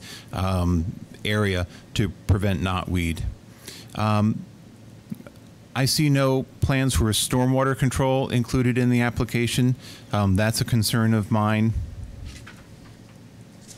And in speaking about setbacks, I know we're talking about the setback to the river, but my concern also is that if a parking area is established, it directly abuts my property, just right smack against it, and that's a concern of mine. So I'll just conclude, also in the evidence that I presented, you could see that prior to this area being developed, a 2012 satellite Google image shows that there was woody vegetation and trees in that area before it was cleared and this project took place. So those are my concerns. When did you take these photos? The ones with the... The photos were over a period of time in the spring, so basically from the period of February to now, showing the use of the property. Thanks. Okay. I'm going to give Elliot a chance to get to the page with the photos, and I can share it on screen so Cheryl and Chris and other people on Zoom can see as well. Thank you for accommodating our Zoom guests. So the pictures that we're looking of, the title, they're about to appear. The title of the page is Photos Showing Impact of Parking Area Use. Is this the parking area in question, item D on the site plan that we are talking about retroactively approving? So these are photos of the entire parking parcel, okay. Which was a great concern to me, and I'm concerned about the continued limited use in this application. Okay. So I want to make sure that we understand what is Part D on the site plan and how that compares to what we're looking at on the screen. Is from here to here D on the site plan? Roughly, and if you look at the truck closest to us, I'm sorry, Kate, that red truck in the corner, this one? Yep. And that other truck, roughly, those are where the two spots are being asked for. Roughly here. Correct. Here. That's correct. If Mr. Wells feels that it's abutting too close to his property, we can take that and go a car length even further over from that. Okay. And Mr. Wells's property is right here. That's where that fence is, right there. Okay. Okay. Thank you. So like Elm Street, your house, parking area, river. Correct. Okay. And I just wanted to add, as far as the riparian barrier and Japanese knotweed goes, we went through an extensive bridge construction project on Cumming Street that I was more than willing to participate in and help the city and the state in any way I could. One of the things that they did for Japanese knotweed mediation was put down weed mat and stone on the side banks from the bridge, probably 35 feet down river, which is basically what I did in my backyard or their backyard. So the state obviously did that, and we followed suit in that. Okay. Thanks for that point of reference. Yep. Okay. So it looks like more than 2 vehicles in that area. And we're not asking for that. We're only asking for 2 vehicles. I went under, again, an extensive bridge construction project. I needed more storage. We had a storage container out there that's been moved. Okay. Everything that has been asked of me on that property, I've done. Okay. I've done light control. I've done parking control. I've told my guys not to make noise in the morning. I've moved the whole location. I've bought a whole entire new place to go. Okay. So I can get in more trouble elsewhere in Montpelier. And that's the North Franklin's, the Franklin Street, that's correct. Which I think we got reference to in our staff packet. Okay, thank you. Do you know, what was the date on the photos that you provided here, Dave? Do you know, David? No, I don't have. I have the approximate date, so it would be between February 2021 and this month. Okay. And was that July? No, I'm sorry. No, to be clear, because the parties were following the request of Meredith that when they were to stop using that, they stopped using that. Okay. So it would be February till whenever that date was, June 1st. February until they were told May to stop, 15th, and at which point they did. Yeah. Okay, thank you. So February 2021 was the bridge project completed? February, yeah, the bridge project was complete by then. And we could use the front of the shop at that time. Okay, all right. Good, we are gonna make sure that we hear from Betty as well. I do wanna just look to Lynn, see if there's anything that's come up. I'm looking if there's anything she would like to add. I ask everybody who's present if they want to speak. So Lynn or Betty, Lynn's shaking her head no. So Betty, if you wanted to talk, you'll need to unmute with your *6.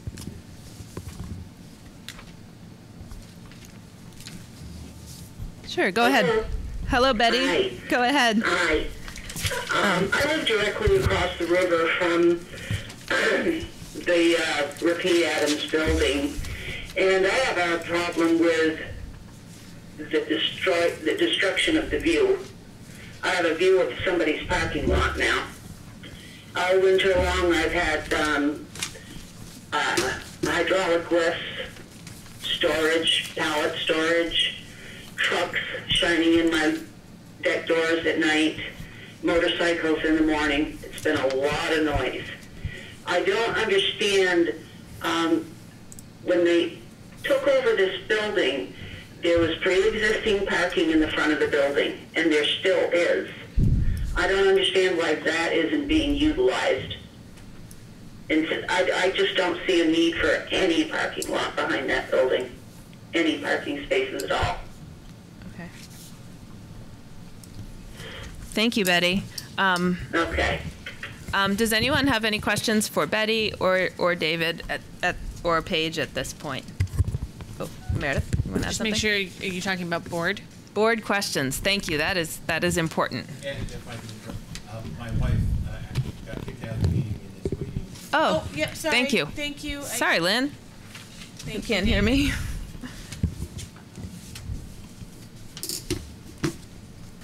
She's here twice. Yeah, she's here twice. We'll just take a second to make sure that works.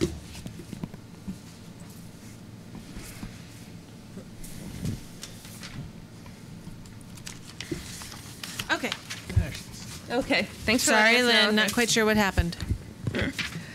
Okay. Questions from board members?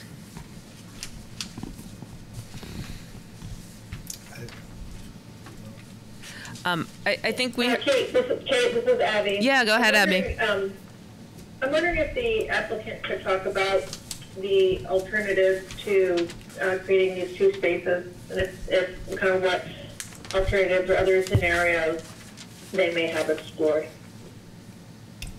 One alternative was to move out of that location, and that Yeah, so was done. That's what Elliot That's did with his what I've done. business, and Les is still So there, Les, right? there was two companies in that one building. Now there's just one company. And free range builders they do such great work that they have to expand. So they have to add another vehicle. So. Okay. Thanks. So that's also a good reminder that we're talking about two businesses using the same location. One of those businesses has found an additional site or alternative additional.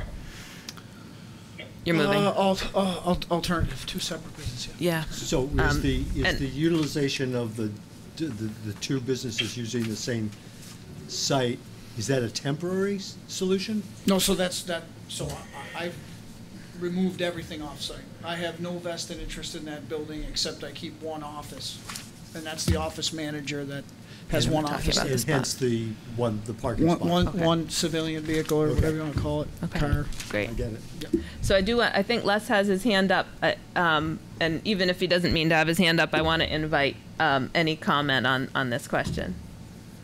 We're a little different business than Elliott. We more do longer term projects. Most of our equipment is out quite a long time.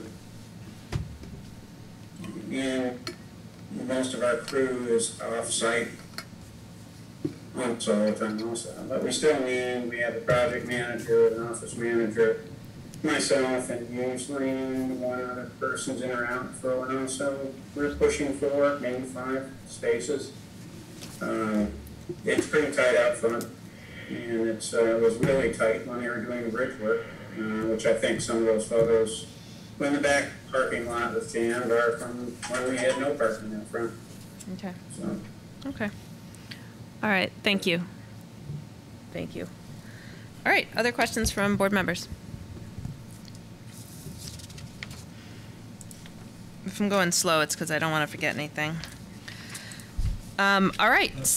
Yeah, motorcycles are on the property too? No, absolutely not. Okay. Two-wheel vehicles are no more. We can't have that. Yeah. Too noisy. Yeah. Well, just, referring to other testimonies. Yeah, Okay. thank you. Okay.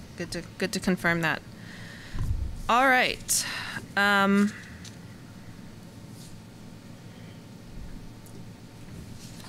Okay, back to my notes.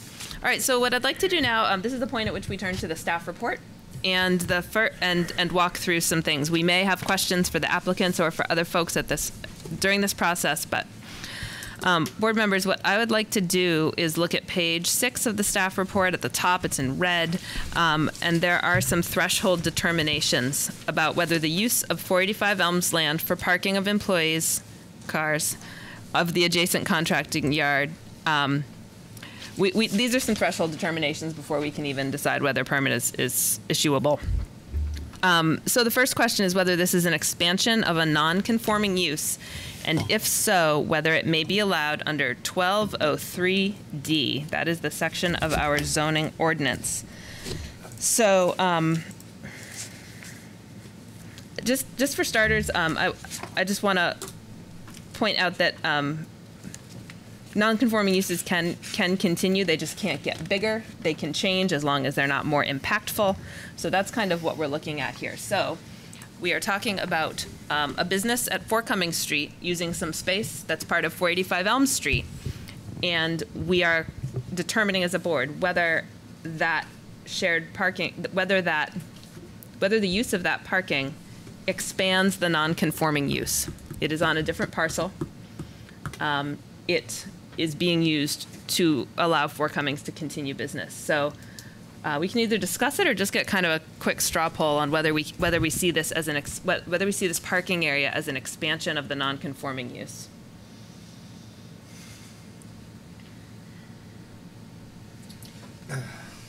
Would people like me to read the definition of what a contractor's yard is? Because that's what I was determined was the use at 4 Cummings. Thanks. I jumped ahead. Okay. Yeah. Thanks, Meredith. Yep. Give me 1 second. I know it's in the staff report. Oh, yeah. Okay. So a contractor's yard is defined at section 5101C17 as an establishment that provides storage for vehicles, machinery, equipment, and materials used by a contractor in the construction, building maintenance, or property maintenance trades. It may include a shop for maintaining or repairing the contractor's vehicles, machinery or equipment, or the contractor's business office. A contractor is a person who builds, demolishes, or performs additions, alterations, reconstruction, installation, and repairs to structures.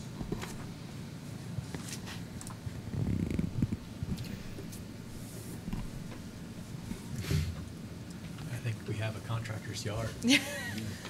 Good. Agreed. Does anyone think it's not a contractor's yard? Well,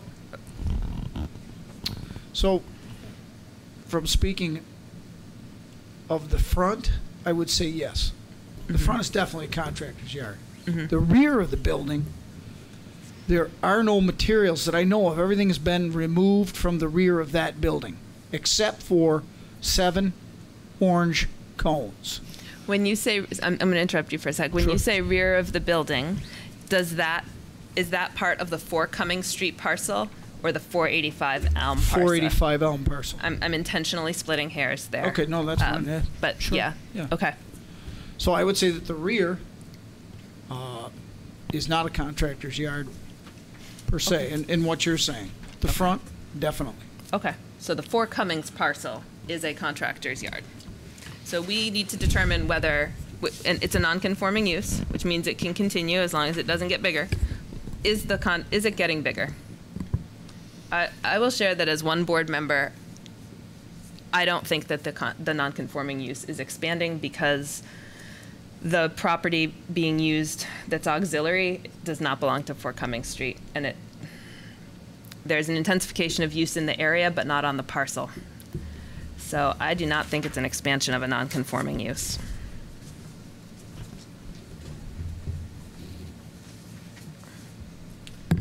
Just a reminder, we're talking about what's being requested, not what has happened in the past, right?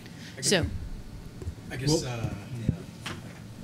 well, we can't make a determination on what's happened in the past. That's not exactly right. Exactly. That's what I was just throwing that out there. Right. I dealt with that. So we're not talking pre-existing non-conforming use. We're just talking. No. The what's going on at Four Cummings itself, right?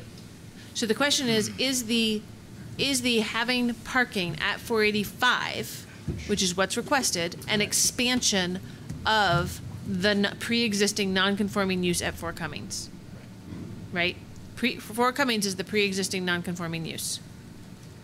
Is their request to have 2 parking spaces on 485 an expansion of that pre-existing non-conforming use, or is it basically is it a shared parking agreement to have parking on somebody else's parcel that does not expand the contractor's yard? Does the time at which parking began on the Elm Street parcel have any bearing? No, I stopped that. Okay. That's done. The parking that happened before is done. They're asking for new parking. We have to view this anew. very discreetly, just what's being requested today. So other thumbs up, thumbs down? I'm putting you on the spot because these are threshold determinations and we have to decide before we move on. I agree that this is not a continuation of a non-conforming use on Four Cummings. Thank you, Abby. Do you mean expansion or continuation? Thank you. Sorry, expansion. It's not an expansion of it. Okay, thanks. I guess I would agree with the same. The reason it didn't make sense is because it's not an expansion of a non-conforming use on Four Cummings. That's why it didn't make sense to me. Right, because it isn't. After careful examination, I concur. Okay. Can I note that Mr. Church did comment that his business was expanding because they were busy? Just the business can expand with. We're gonna take that as it is. It may. Just as a good point, I think Elliot said my business was expanding. okay. Okay. That is true because he does such a good job. That's Free Range Builders. Contact Elliot for the website. Okay, so right, they have more business. They're not expanding. They have more business. That's not the same thing as expansion of the non-conforming use. Yeah. I'm gonna keep it to board members for the moment. So, Kevin, would you like to weigh in on this? Do you feel that it is an expansion, or is not an expansion of the current? I do not see it as an expansion. Okay. So we do not see it as an expansion of the non-conforming use. Okay. So then the next question we need to think about is the area that we're talking about where 2 parking spaces are being requested, because that's the discrete thing under discussion, is it properly categorized as a surface parking use? And again, do you want me to read the definition? Please, thanks. Surface parking is defined at section 5101P5 as an outdoor site used to store passenger vehicles or site intended to store passenger vehicles at ground level under a roofed open air structure, right? So you have 2 different options. It can just be site used to store passenger vehicles, or it can be something with a structure that stores them at ground level under a roofed open-air structure. There is no further definition. It does not say has to be commercial. It does not define it as separately from 2 parking spaces on somebody's house. There's no other expansion of that definition. The other place to get clarification on that, really, the only other place to get clarification on how that is worked is in the use table itself, where it says that surface parking, so this is your figure 2-15,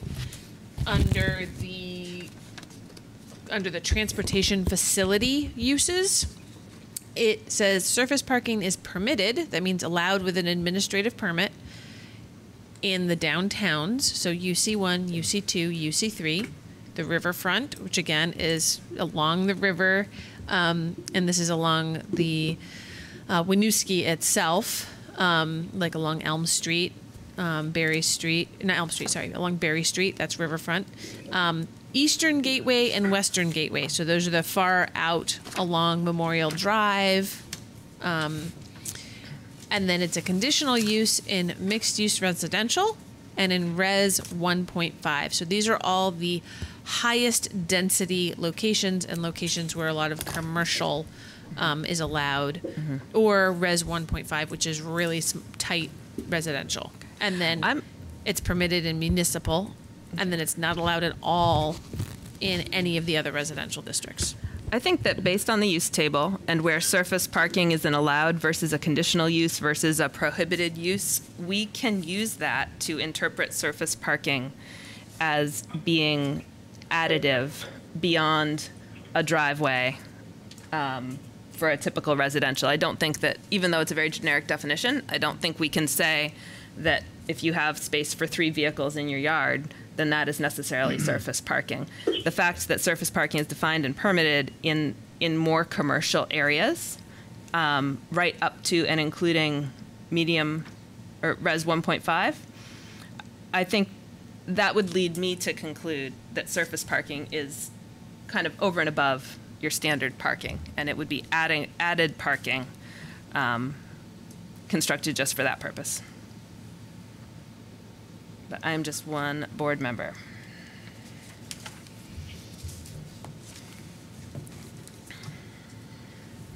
I would agree.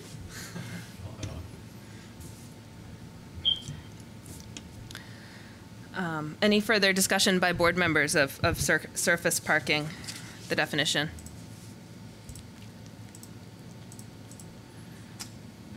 Okay, so I'm going to do a straw poll, and we will ultimately vote on these things, but do we believe that this area in question is properly categorized as surface parking?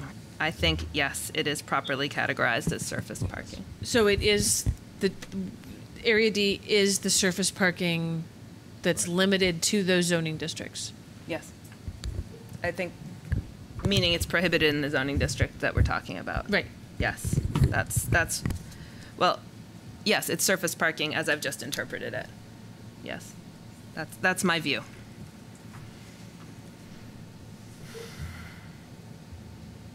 That it's surface parking, but can be an additive use in Res 9, or cannot be an additive use. I'm just asking the one question: is it surface parking or not?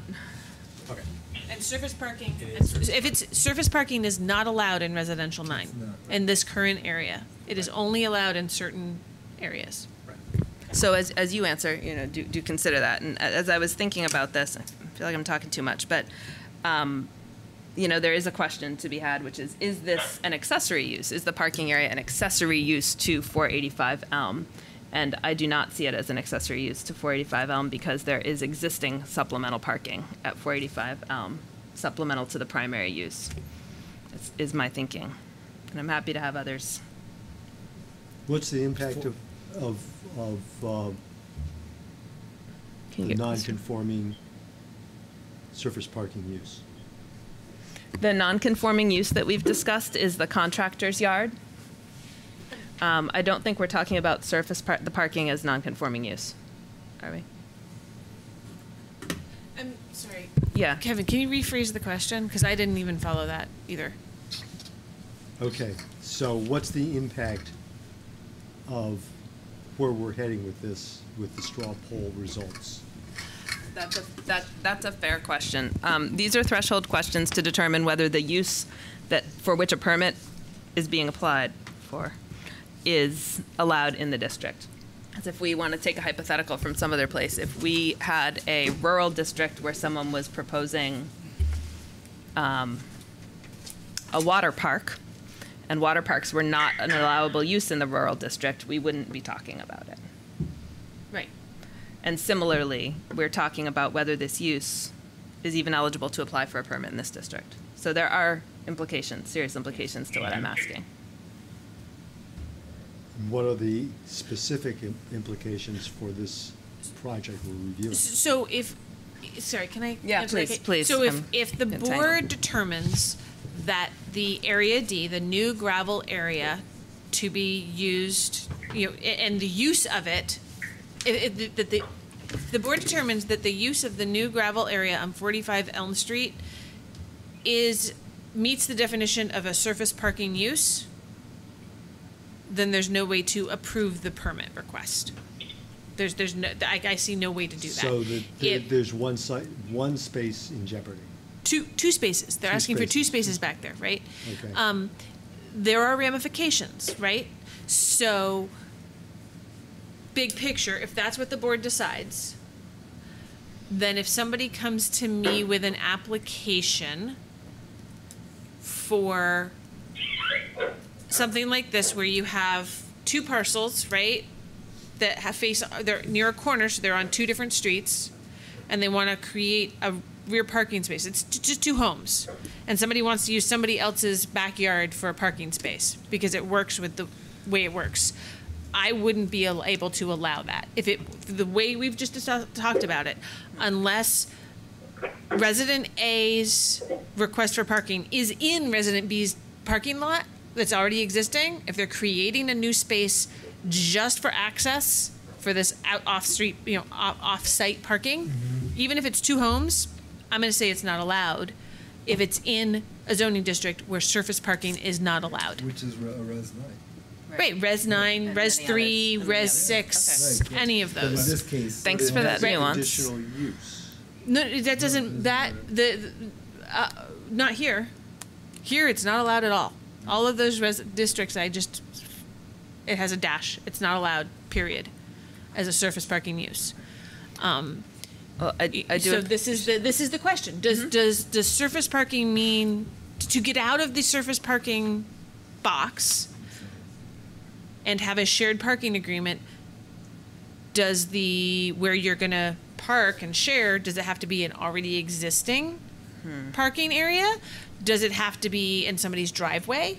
Right. So what are you asking me to approve for future permit applications? What can I and can I not approve? Typically, I'm going to double check because this would also probably come back to you, because off-site parking. While you're looking that up, I'm going to acknowledge that we have some hands raised, and I can see that over my shoulder. We'll try to get to that soon. Sorry. Shared parking. Sorry, I'm losing my spot.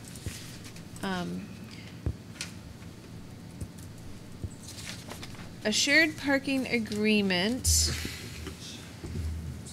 does not necessarily have to be approved by the DRB.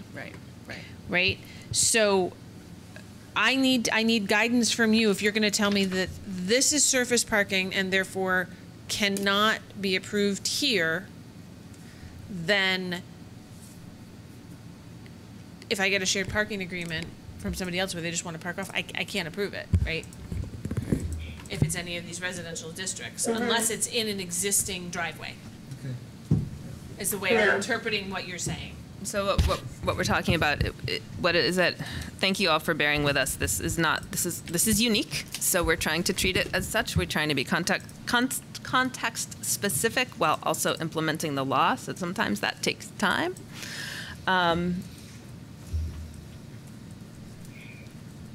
we're basically would be saying that building something for use as parking is automatically surface parking. And does that also mean if it's an expansion of an existing driveway just to do it? Well, I think that would be a different set of facts and a different conversation. Okay, and I wouldn't be willing to set precedent on that. Okay, so but right now, this part, building a new area specifically for parking for somebody else who is not part of that parcel. So parcel A builds a parking area for parcel B's use. It's surface parking, no matter what the uses involved are. I'm trying to get guidance for when people come to me with applications. This is all right. I think we have to be careful. There's an intention here to not allow check surface parking in res 3, 6, and 9 in the regs, and whether I agree with that or not, I think that's pretty clear. But, and so that's why I'm just making sure everybody. That's why we have to. I need you all to say yes. This is surface parking. Yes, this is surface parking. So Rob and Jean and Kevin. Yeah. Okay. And Abby, do you want to? We just have to be very Kevin. aware of what the implications. Right. Yes. Yes. And because this can be an economic burden. Well, and the other thing is, if this is how the board is interpreting this, I need to go back to Mike Miller and make sure that that is what people intended when they wrote it. Because if it was what they intended, great, we're doing what they wanted. If it wasn't, they have work to do. Yes, we're interpreting it separate from their intentions, which is our job. But if they want something different to have come out of a conversation like tonight, they should watch the tune in. Yeah. And watch the video. I didn't mean to. I'm sorry, Kevin. I cut you off. Nope. You're good. Okay. Abby, is it surface parking?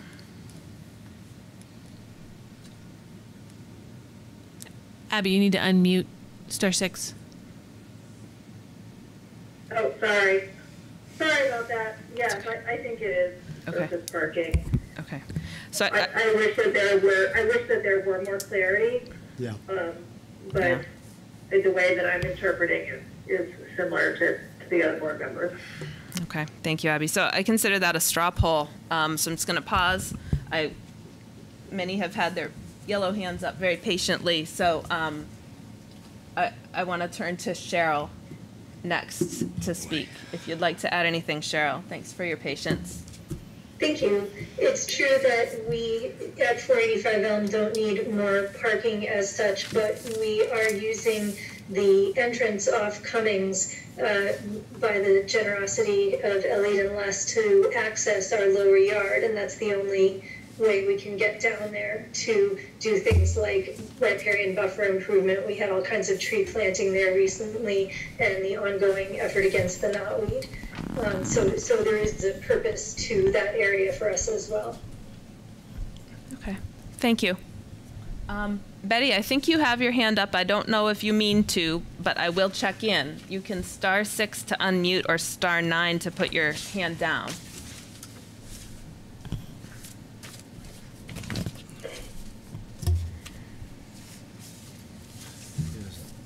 Okay, and now you're unmuted, Betty, just so you know. It's hard to see when you're not on the Zoom. Okay. Okay. I did not mean to unmute. That's okay. I didn't mean to put you on the spot. You can find if you *6, you can remute. All right, I'm just making sure we're tracking everybody. Thank you.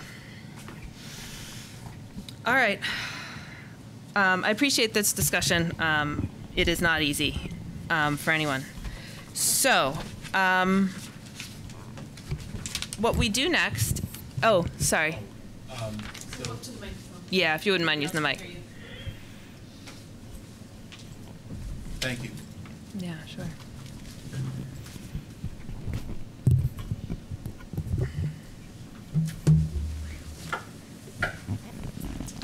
So just for me, what we're looking at, I think the historical context that we've talked about is important here. In 2012, the area that we're talking about was a wooded area that's part of the 485 parcel, and then the 4 Cumming Street, which was already a non-conforming use when it was a well drilling company. So it was non-conforming. I feel that this is an expansion. The use of the parking area came after all of this was cleared, and it became part of a legal agreement between the two parties. So I see it as connecting. For me, the knotweed is a concern, but nowhere in my research from experts does it talk about people putting a parking area in the riparian barrier. Yeah. I know the Department of Transportation may do that when they build a bridge, but I think that's a different matter in different rules. If I may, this is captured well in your written testimony and your previous testimony. So if you have anything new to add, I'd welcome it. And I also will go back and remind myself as well that, Meredith, we're sort of looking at this just for what's being requested, the two spots. But we are being asked to approve 2 spots in this area at the dimensions presented. I appreciate that. Okay. It's still just my concern that it's an expansion of the area. Okay, so you do see it as an expansion of the non-conforming use is what I'm noting. Thank you. Thank you. Thank you. All right, so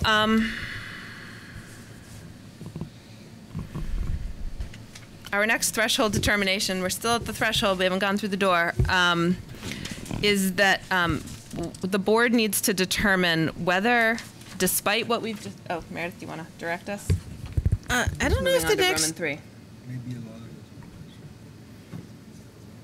Okay, yeah, never mind. Go ahead. So you've invited us to consider whether, despite what we've just discussed about the non-conforming use expansion and the categorization as a surface parking use, despite what we've just discussed, is it possible for this to be allowed as part of a shared parking agreement under 3011, which is the section of the bylaw? You invited us to consider that. Is there more to add on that? No, this is just, part of this is leading you through the thought process I've been going through in trying to figure out how these all go together while trying to figure out if there's a path forward for approval of the permit. Okay, so we're noodling on shared parking and whether that is a different thing than anything else we've been discussing and whether that different thing would provide a path forward for the applicants. So shared parking, in our bylaws, what it tells us to do is there's a calculation for the total amount of shared parking required.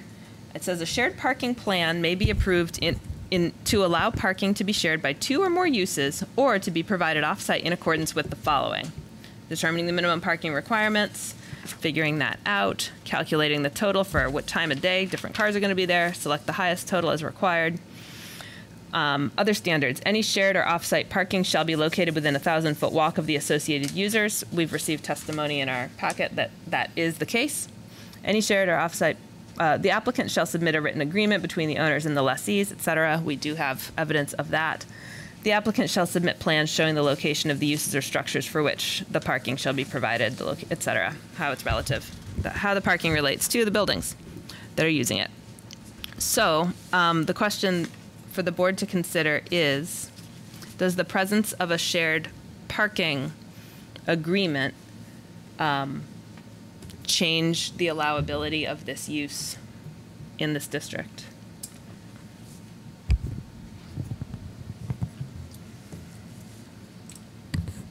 Can I just step in real quick?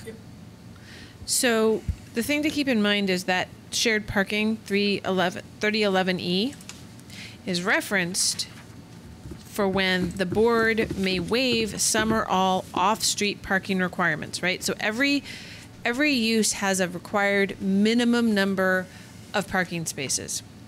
If a parcel cannot meet those minimum number of parking spaces, which I know is not the case here, right? But if that happens, the board can waive some of those requirements to the extent that, and one option is, the applicant meets the requirements for shared parking in paragraph 3011E, right? So that would mean that in those districts that don't, if we take the surface parking use and say it can't be used under with this in these other districts, then you basically say you can't have a shared parking agreement to meet your minimum off-street parking requirements in any of those zoning districts where surface parking is not an allowed use.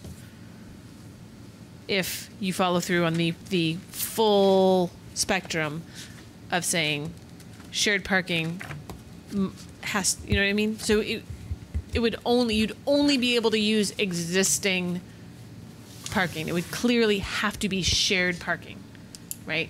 Where it has to be shared. It has to be used by multiple uses, including the parcel. Yeah.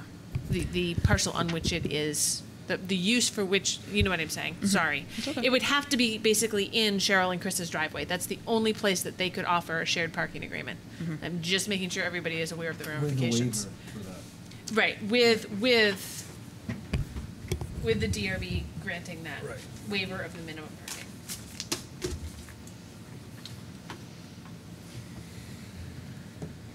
Yeah, that's. I read this, and my gut tells me is that the whole idea of shared parking and surface parking was the whole idea of like shared parking and surface parking in here was geared towards development in the more congested downtown areas. Now, I don't necessarily maybe agree with that, but I just see where the check boxes are, and that shared parking was not necessarily, or shared parking plans were not necessarily, intended here to exist in the more rural, less dense districts. That's the way I read the regs, and that's when you look at a number of different things in the regs, I get the sense that that there just wasn't a whole lot of thought maybe put to or the less dense, more rural, districts, and it's possible that something was left out. And I don't think it's our job to necessarily like fill in the blanks in this particular instance, because it does seem like it's pretty, I don't know. Unfortunately, it's clear, even though it may not have been intended. Yeah, I think that's really true. I think what we're dealing with is unintended consequences. I think we're dealing with unintended consequences in the new zoning regs, which haven't, we're just now beginning to flesh it out, and it's. I don't like where this is going, but I would agree with you that the language is pretty specific. I think there's been areas where we've been able to use our discretion to sort of like overlook that, but unfortunately here it just seems like it's so clear. It's hard to find a way around it. I wish I could find a way around it. I think we're boxed in. I would note that the condition that can lead to a shared parking agreement is a request for a waiver of the minimum parking requirements, and we are talking about granting parking that is over what the minimum requires. So that's another. That requires a separate application and warning. Yeah. And it's not what the businesses need. Right. Yeah. Abby, would you like to weigh in here?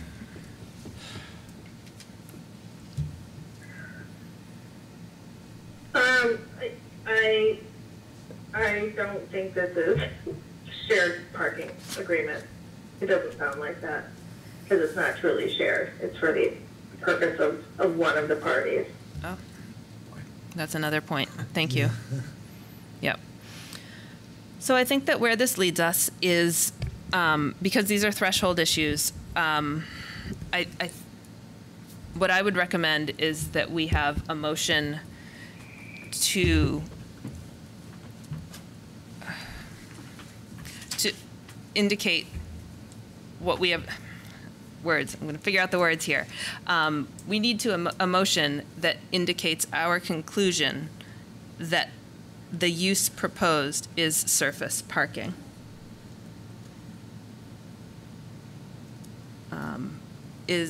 What is the pleasure of the board? And we can pause. This is, like I said, this is novel. This is different than what we've encountered. I don't want to rush anybody into anything. But I don't want to belabor it if it's... Let's take it into deliberative. Well, so here's... that is one option, except that we would have to close the hearing on this application, and if we do determine that it's not surface parking and it's an allowable use, they would have to rewarn the entire rest of the application to be heard on approval of this project. Right? Yeah, I mean, may I just talk procedure here? Yep. The board can have a motion about whether just, motion that the board find that the use requested on 485 Elm Street would be surface parking use as defined in the regs. So that would be your motion. That doesn't end everything right now. You can still then go into deliberative session as to how to deal with the rest of the application as a whole. I see. Because whatever way, the final decision, there's going to need to be some guidance in there as to how we're supposed to work with the regs, right? But you can make that motion now and then also do a deliberative session to finalize everything if you want. Yeah. You could also, if anything, we need that motion to just get a on the record vote as to where people lie on that determination. Yeah. I would recommend that we take that approach.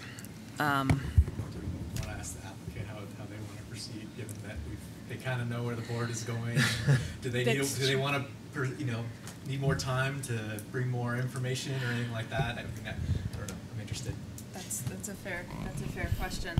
Is based on the long discussion you've joined us for this evening, and thank you again.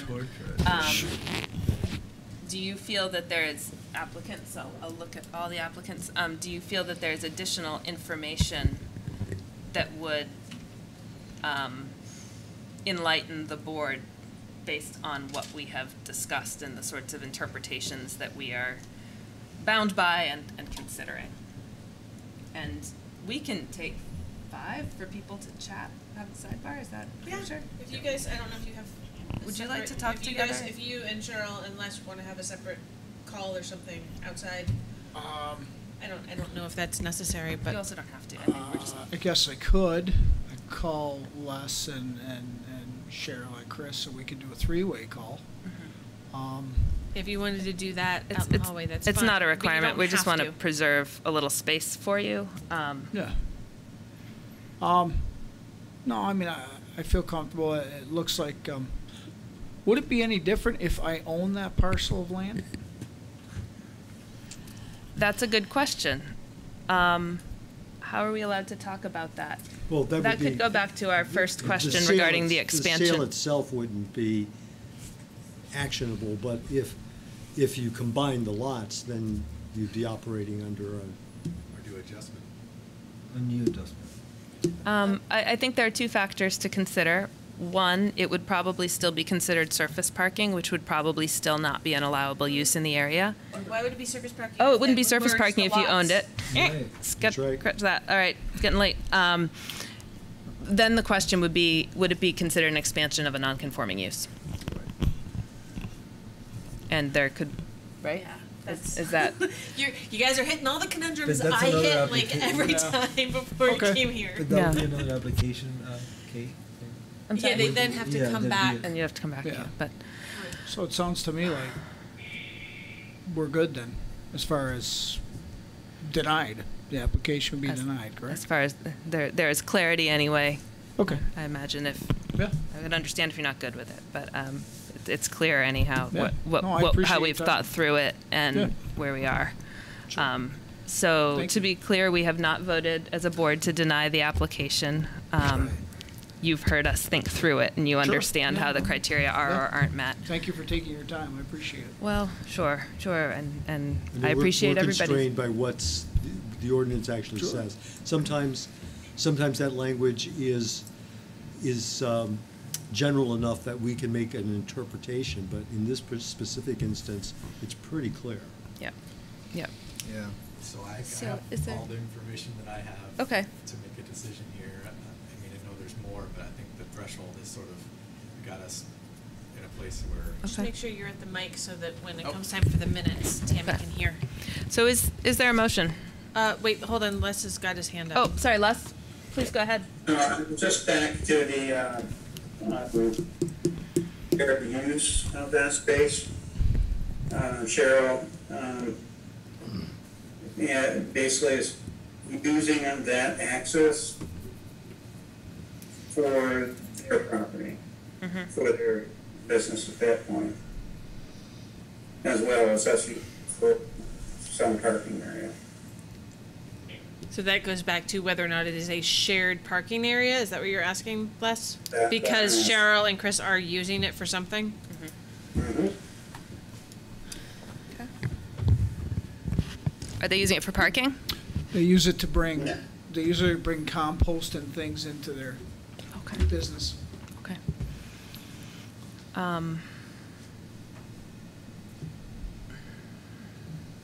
Board members, does that change your thinking on shared parking? And whether the presence of a is it shared parking because it's used as a back and forth way? And if it's shared parking, does it supersede the zoning regulations on that issue? On the surface parking yeah. definition. Yes, thank you. Not just totally, yeah. I mean, I think the shared parking intent in these regulations is not what I see here. You know, unfortunately, I think it's different. And I think I explained earlier what I thought shared parking was in here for and intended, and where it was envisioned. And unfortunately, it doesn't appear that it was envisioned in these districts. What is the definition of shared parking? I would refer to the section of the regs. We'll read that again just so we're on the same There isn't like a definition of shared parking. There's a definition for surface parking. Right. So it sounds like the issue is that it's the surface parking definition, right? Yes. And how that interacts with the shared parking allowance. Right. Okay. Yep. And our question, what we should be considering is, does the presence of a shared parking agreement mean that something is less surface parking than it would be otherwise?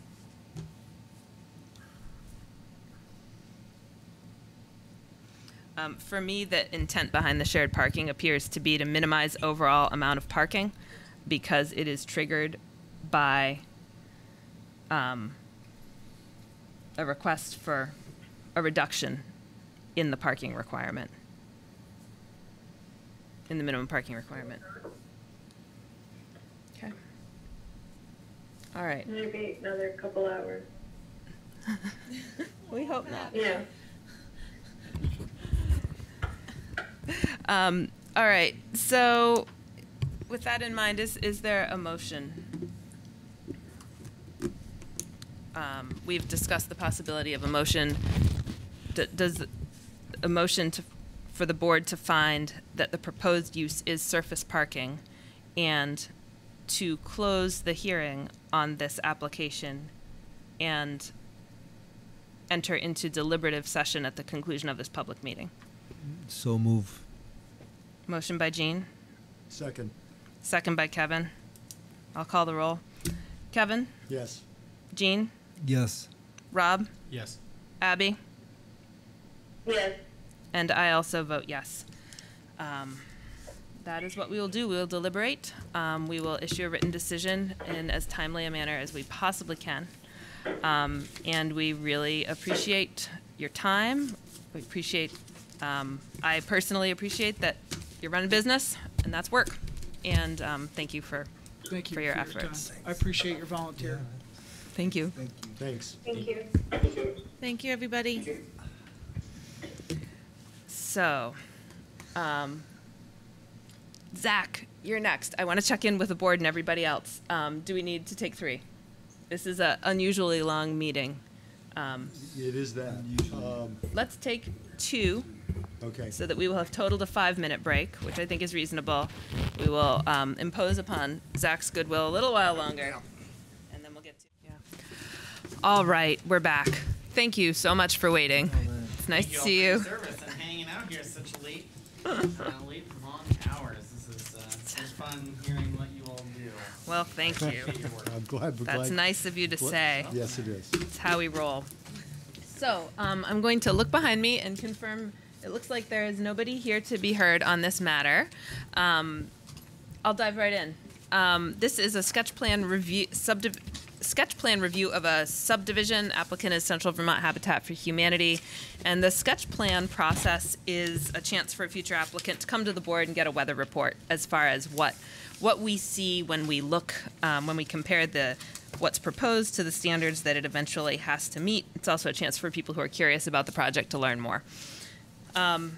When we review subdivisions, it's to ensure that any lot we approve is going to be developable in the future, whether that is as the applicant envisions or in some other way that a future owner of that land might choose to develop. So this is sketch plan. This is a conversation. I'm not going to swear anybody in. We're gonna get to it. Meredith, do you want to do an overview of this one, and then I'll turn it over to you to introduce yourself and tell us about the project. So you kind of stole my thunder and did pretty much everything. Yeah, as Kate said, there's no written decision or permit coming out of this discussion. One thing to note is that sketch plan for a subdivision is tied to a deadline, in that once someone goes through the sketch plan review, they have a year to file their final application for actual subdivision, or they have to start over again from sketch plan. So there is that deadline in there. In this instance, applicant has presented some ideas regarding how the parcel might be used, and included a preliminary site plan for discussion purposes. In the staff report, I've included some comments on that potential future plan, but I've really tried to focus on the subdivision request itself, because I think that's the most important part here right now. You know, the applicant and I have had lots of discussions about future development options, and that discussion will have some other avenues to go forward on. To say the least. All right. Thanks, Meredith. Over to you. Zachariah Watson. I'm the Executive Director for Central Vermont Habitat for Humanity. We're a 501c affordable housing nonprofit. We've been in Central Vermont since 1989, and everybody knows Jimmy Carter, a big proponent of Habitat for Humanity. But the biggest program that Habitats are known for across the country and the world is our homeownership program. We serve a very specific clientele. We work with folks that are within 30 to 60% of area median income. We basically, this parcel that we're looking at, this project, it came to our attention earlier this year as part of a larger proposal,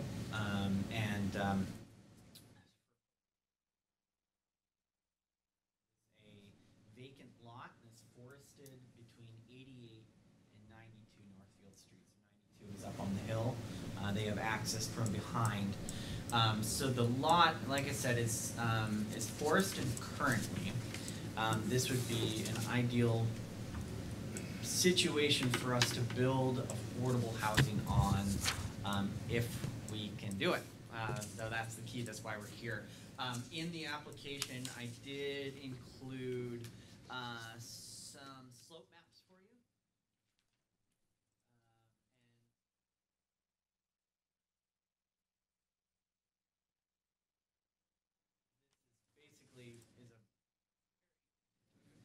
Very clearly shows what the issue is that we're dealing with on this parcel. It's the slope. So red is not good. Red is very steep. And so for us to really make this work, we're going to have to dig into the bank. Excuse me, I should start by saying this is a subdivision and development application. So we are looking to subdivide about 9,000 square feet from 102 to 110 Northfield Street, which is actually 2 parcels, which covers pretty much the entire lot here. That's all in rural. This part here is in mixed-use residential. That's the part we're looking at. And then it's also connected to a second lot, which is residential 9,000. So there's actually 3 different zoning in here. So we're looking to subdivide that small parcel and build a single family house on it. So as I said, challenges are with the slope, and we need to build some retaining walls back there to deal with runoff and things like that. Meredith and I had lots of discussions about this to try to sort it out. And we've also run into some other challenges with the ordinance in mixed-use residential that we are looking at alternative ways of approaching it.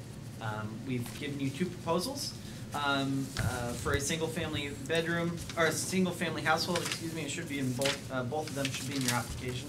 The major difference is that one of them is a shared driveway with the neighbor, 88 Northfield Street. The other is its own driveway.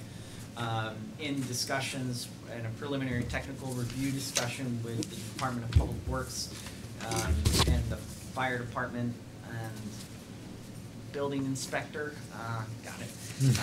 It was lovely servants to our community.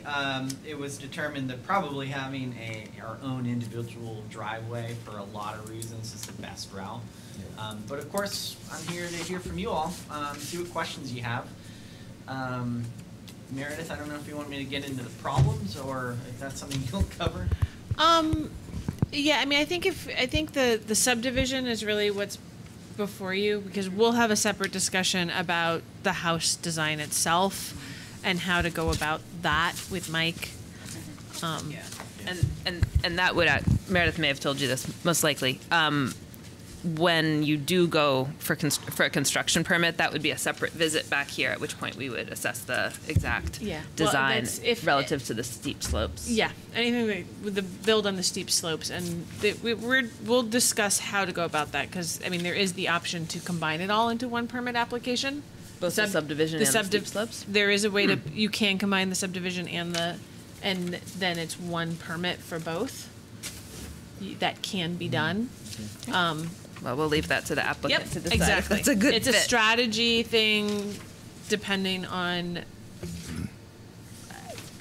all the different business dealings and different conditions of different things. Okay. And ultimately, I think if we can't build there, we're not going to do the subdivision.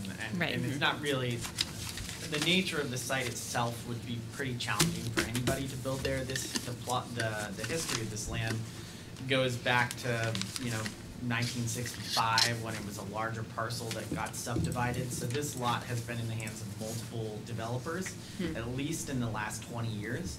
And nobody has been able to figure out a use for this, despite that it is in a mixed-use residential, which has lots of options for developing it. It's meant for infill. That's the purpose of mixed-use residential, is my understanding. We haven't been able to find a use for it, and that's because of the character of the lot. So we are trying to get creative to build a house where others have not been able to, and we can do that partly because as a nonprofit we have access to grants, and the way that our organization is structured, we can take some harder hits than other folks. So the subdivision that you're proposing, is there a structure on the existing lot? So it's kind of tricky. There are 2 lots. Technically, it's 2 lots. But are you referring to the lot that we want to subdivide? Yes. The lot that we would like to subdivide, there is no structures on it. Okay, so what would be the plan, short or long term, for the non-developed portion? The larger portion? So that's, we are currently working with the city on applying for a community development block planning grant for a 50-unit housing development up on that parcel. This is a little bit premature right now because we have no idea if we can build anything up there. It would be a carbon negative housing community with old growth forest and solar panels and battery powered backup storage and mixed income housing. So it's a larger project. We still need to. Yeah, I should think. Like I said, the history of this lot, again, in the hands of 2 developers in the last 20 years, and nobody's been able to figure it out. So, as in my discussions with Mike Miller, it's gonna take some finagling to make this a good architect I could recommend. Yeah, and it's good background information. I think we're not bound to consider the future use of the other lot. Yeah, but this is sketch plan review, so we can kick around ideas. Okay. I'm happy to talk about it. I just don't want to put you into a corner, like talk about something that's not ready. So lot 1 with the proposed home is the 9,000 square feet. Lot 2 being the 56 acres. The subdivision is on the 56 acres. So here's the thing. Should we put up an image? Is that? Yeah, we can. I mean, I can. Okay. I mean, Abby can't see it, so I'm not sure how much it helps. But I can. Give me a second, okay? Okay. Because I didn't have it open. Sorry. The 9,000 square feet is the subdivision. So is the new parcel to be created, right? Is the 9,000? This application is about just subdividing those 9,000 square feet that abut Northfield Street, okay? The information that I have from Zach that's in this application talks about this whole thing, the Res 9, the rural, and the MUR all as one parcel. I have no evidence that says that they're actually two separate parcels. That's one of the things Zach has to do for me before we get to final, is where is that? Right, so the subdivision is off that 56 acres. Yes. It's off of okay, that's it. That's correct, yeah. Okay. That's probably... Are we good without an image? Shall we proceed? Yeah. I'm just going to make sure I have it up in case I need it later. All right. I got it here too, so. Yeah. I've looked at all the land records going back to 1965 and haven't been able to find the properties adjoining, so I need to learn how that happens naturally, if that is a thing. But that's why I'm assuming everything's two separate lots technically. Although the last two transactions, they've been sold as one. That might have created a merger, I don't know. Right. Depends on the language. That's why you're the expert. That's why I refer people to title attorneys. Was there... yeah, I'm not going to go there. I can't. Or whatever. I can't make an opinion on whether something's merged already or not if it's not something What does in a Title decision. 24 say? But no. Yeah, no. I'm not. We're not. I'm too tired to start digging down there. Yeah, we're not going to do that. All right. So, looking at the staff report, it sounds like a number of the factors about the character of the area are things that are going to need to be presented in some sort of narrative or summary to help us understand those details. It seems like there were two things that kind of jumped out at me, one about a height requirement and one about the driveway location. And you've already brought up driveway location. From where I think, the way I think about things is that multiple driveways and curb cuts are less friendly for people walking and biking because those are extra exit points onto a road that could be a cause for vehicular and pedestrian or vehicular and cyclist conflict. So my natural tendency is towards shared accesses, especially on that where it's a little blind there, coming up the hill from town. So I wonder if could you share a little bit more about your conversation with the Public Works and public safety folks as to why they thought it would be? Is it because it's straight instead of a little curved, or? So we would need to do a curb cut anyways to expand the shared driveway. So there would still need to be some of that anyways. I think the other challenges would just be about talking, sharing a driveway with a neighbor and all the complications that come along with that. Okay. We have not talked with the neighbor about this, so if you're watching, don't worry. So if you're up at 10 o'clock at night watching this, so that's one piece. The other, that seemed to be the primary piece, was the complications around just sharing access with a neighbor. I know for us, it would be more expensive to have a larger curb cut, but that's not why. But for us, we're looking at having a separate driveway because that was what the DRB had recommended. So that was not part of the consideration. Yeah. I would leave it to the neighbors to figure out whether a shared driveway arrangement is convenient or inconvenient. It may be the experience of people who work in city government that those things have some challenges, but I think each circumstance is an individual one, and that's ultimately up to you. That's my feeling about that. But. Yeah, I mean, my sense was that it wasn't because of any DPW standard per se. And, there definitely was an openness to discussion about that, was my sense from the TRC, that, in this situation, because this specific area is relatively straight, that they didn't see sightline issues with either option. and because the neighbor is a single-family home, and because of the slopes, they didn't see either of these parcels getting a lot of development, so it's not like there'd be a ton of traffic here competing with each other. So I think they were open to either option at DPW, so just having been there at TRC. I think that the curb cut's not cheap, and we're building a house for Habitat for Humanity. I would think it's Don't forget to be near the microphone so Tammy can hear you. well, I don't know. Curb cuts are not cheap, so I would implore you to do whatever is most cost effective. Appreciate that, Rob. We are certainly always looking for ways to save money. That's, you know, if we're building affordable housing, we base how much our homeowners pay based on their income. It has nothing to do with how much we spend. So the closer we can actually get the expenses of building to what that person can afford, it certainly makes the longevity and the financial strength of our organization last longer. So, yes. Did that go to sleep? Because we went back to City of Montpelier, we don't have an image. Right here. We don't have an image of the room anymore. No, it's actually been like this. I think that would be a question of the video camera. Yeah, Steve. No, not you. You don't know. I don't know what happened to we don't have a picture of the room anymore displayed over Zoom. Don't know. Huh? I don't know why. Okay. Okay. Turn it off and turn it on again. Well, No, don't do it. we Don't do can't it. do that. No, we can't do that. I mean, technically I could, but No, I'm hold on, I'm joking. just gonna go. I'm gonna look at your computer just because I don't think anybody's still watching via Zoom. We're gonna pause for technical. Sorry, now it's just looking at me. Okay, hold on. That's probably not what it's supposed to do. No, it's supposed to somehow tie into that camera. Give me a second. It's a good. You might need to Take a little pause. It's all right. We've had pretty few hiccups with this format so far, so I've been very impressed. Hiccups? Hiccups. Oh, hiccups. Yeah. Yes, no, it's working fine. It's Yeah. just, it's 10 o'clock. Abby, thanks for bearing with us. We're fixing some computer stuff. It's only giving me the one camera. Something happened. We need to it'll move it. still.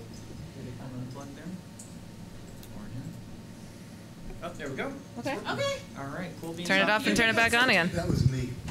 I wiggled. Okay, let's. All right, great.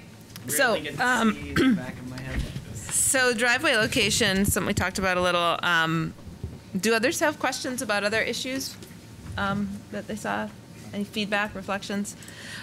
I'm just kind of curious. I think there's a minimum height requirement of 24 feet in this district, and I read in the report that can't be met, and I'm wondering why. Well, so it's partly because of the character of the lot. It's also partly because of restrictions we have in the way that we build our housing. The 24-foot height requirement is based on the average grade of the property, which due to the slope of the property increases the grade. So instead of a 24-foot minimum, for us it's a 29-foot minimum. That means we need to build a 3-story house. And typically we're building for 3 bedrooms, 1.5 bath. For us to build a 3-story affordable housing house with 3 bedrooms and 1.5 bath would be pretty unfeasible for a number. It would be pretty. We could do it. It would be really narrow and really tall. It would look very silly. It would be a duplex. Yeah, right. We looked at a duplex. A duplex is not feasible in this spot, mostly because we like to provide a shed so that our homeowners have a place to store their things, a lawn, so that their kids can play in the yards, and we also provide parking. The 2 challenges for Habitat for Humanity are costs. So one choice is that we could put the garage underneath it. Garages typically cost about $30,000. Our houses by themselves without a garage cost $150,000 to build. So $30,000 is pretty extensive when we're looking at trying to keep it affordable. The other part is we use volunteers to build our houses. That's how we keep them affordable. Jimmy Carter. So having volunteers on the roof of a 3-story house is not safe, and our architects and our builders do not feel comfortable with it. These 2 reasons are the main reason why we probably would not qualify for a variance from the 24-foot minimum. Because that is our discretion. So that's the challenge with that. Thank you. Do we have to go 5%, or is that? That won't get you there. Trust me, we've worked those. Okay. Do you want to hear about how we're looking at solving this with Mike Miller or not? I think we'll let you work on it Okay. some more. Yeah. Thank you. For the I like that purposes you of. just called him Mick Miller too. Did I say Mick? I'm so tired. I did a whole separate meeting with hearings before this started at 7. She did. No, I appreciate y'all very much, and this is a complicated one. Meredith and I were reading through all 3 different zoning ordinances to figure this one out. Wow. And really getting into the weeds about it, and it's been a challenge. So, yeah, we're looking at other. You know, I don't know exactly where we go from here. Okay. That's kind of where we're at. Okay. Since we are looking at this larger parcel, there might be potential for rezoning the entire thing, which could increase our density and make this a lot more cost effective for us. If we rezoned to residential 9,000, also if we did that, we would apply for a variance, and the variance would apply in the circumstance because there's a requirement for a 20-foot setback, and this property doesn't allow it. Wow. So what that means is we're going to build the house there. It just means that we have to go through a rezoning and a variance to build the house there, as opposed to just building it because we know we're going to build it anyways. So kind of back to our original consideration with what we do with a sketch plan review, we, I think, are looking at this as a board and saying, yep, you could put a lot there and one could build a house there. It is a developable lot as proposed. Whether it's developable in the manner you need to develop is a separate question from what we determined. So good to know the background, but I feel pretty comfortable with the nature of this lot. And I've said my piece about the driveway. Any other questions or concerns about it? Habitat owns the whole parcel. We do not. No. No, we have a purchase option on the parcel. Okay, So great. It goes, yeah. Yeah. Well, if there are no other questions from board members, I'll pause so that Abby can chime in if she chooses.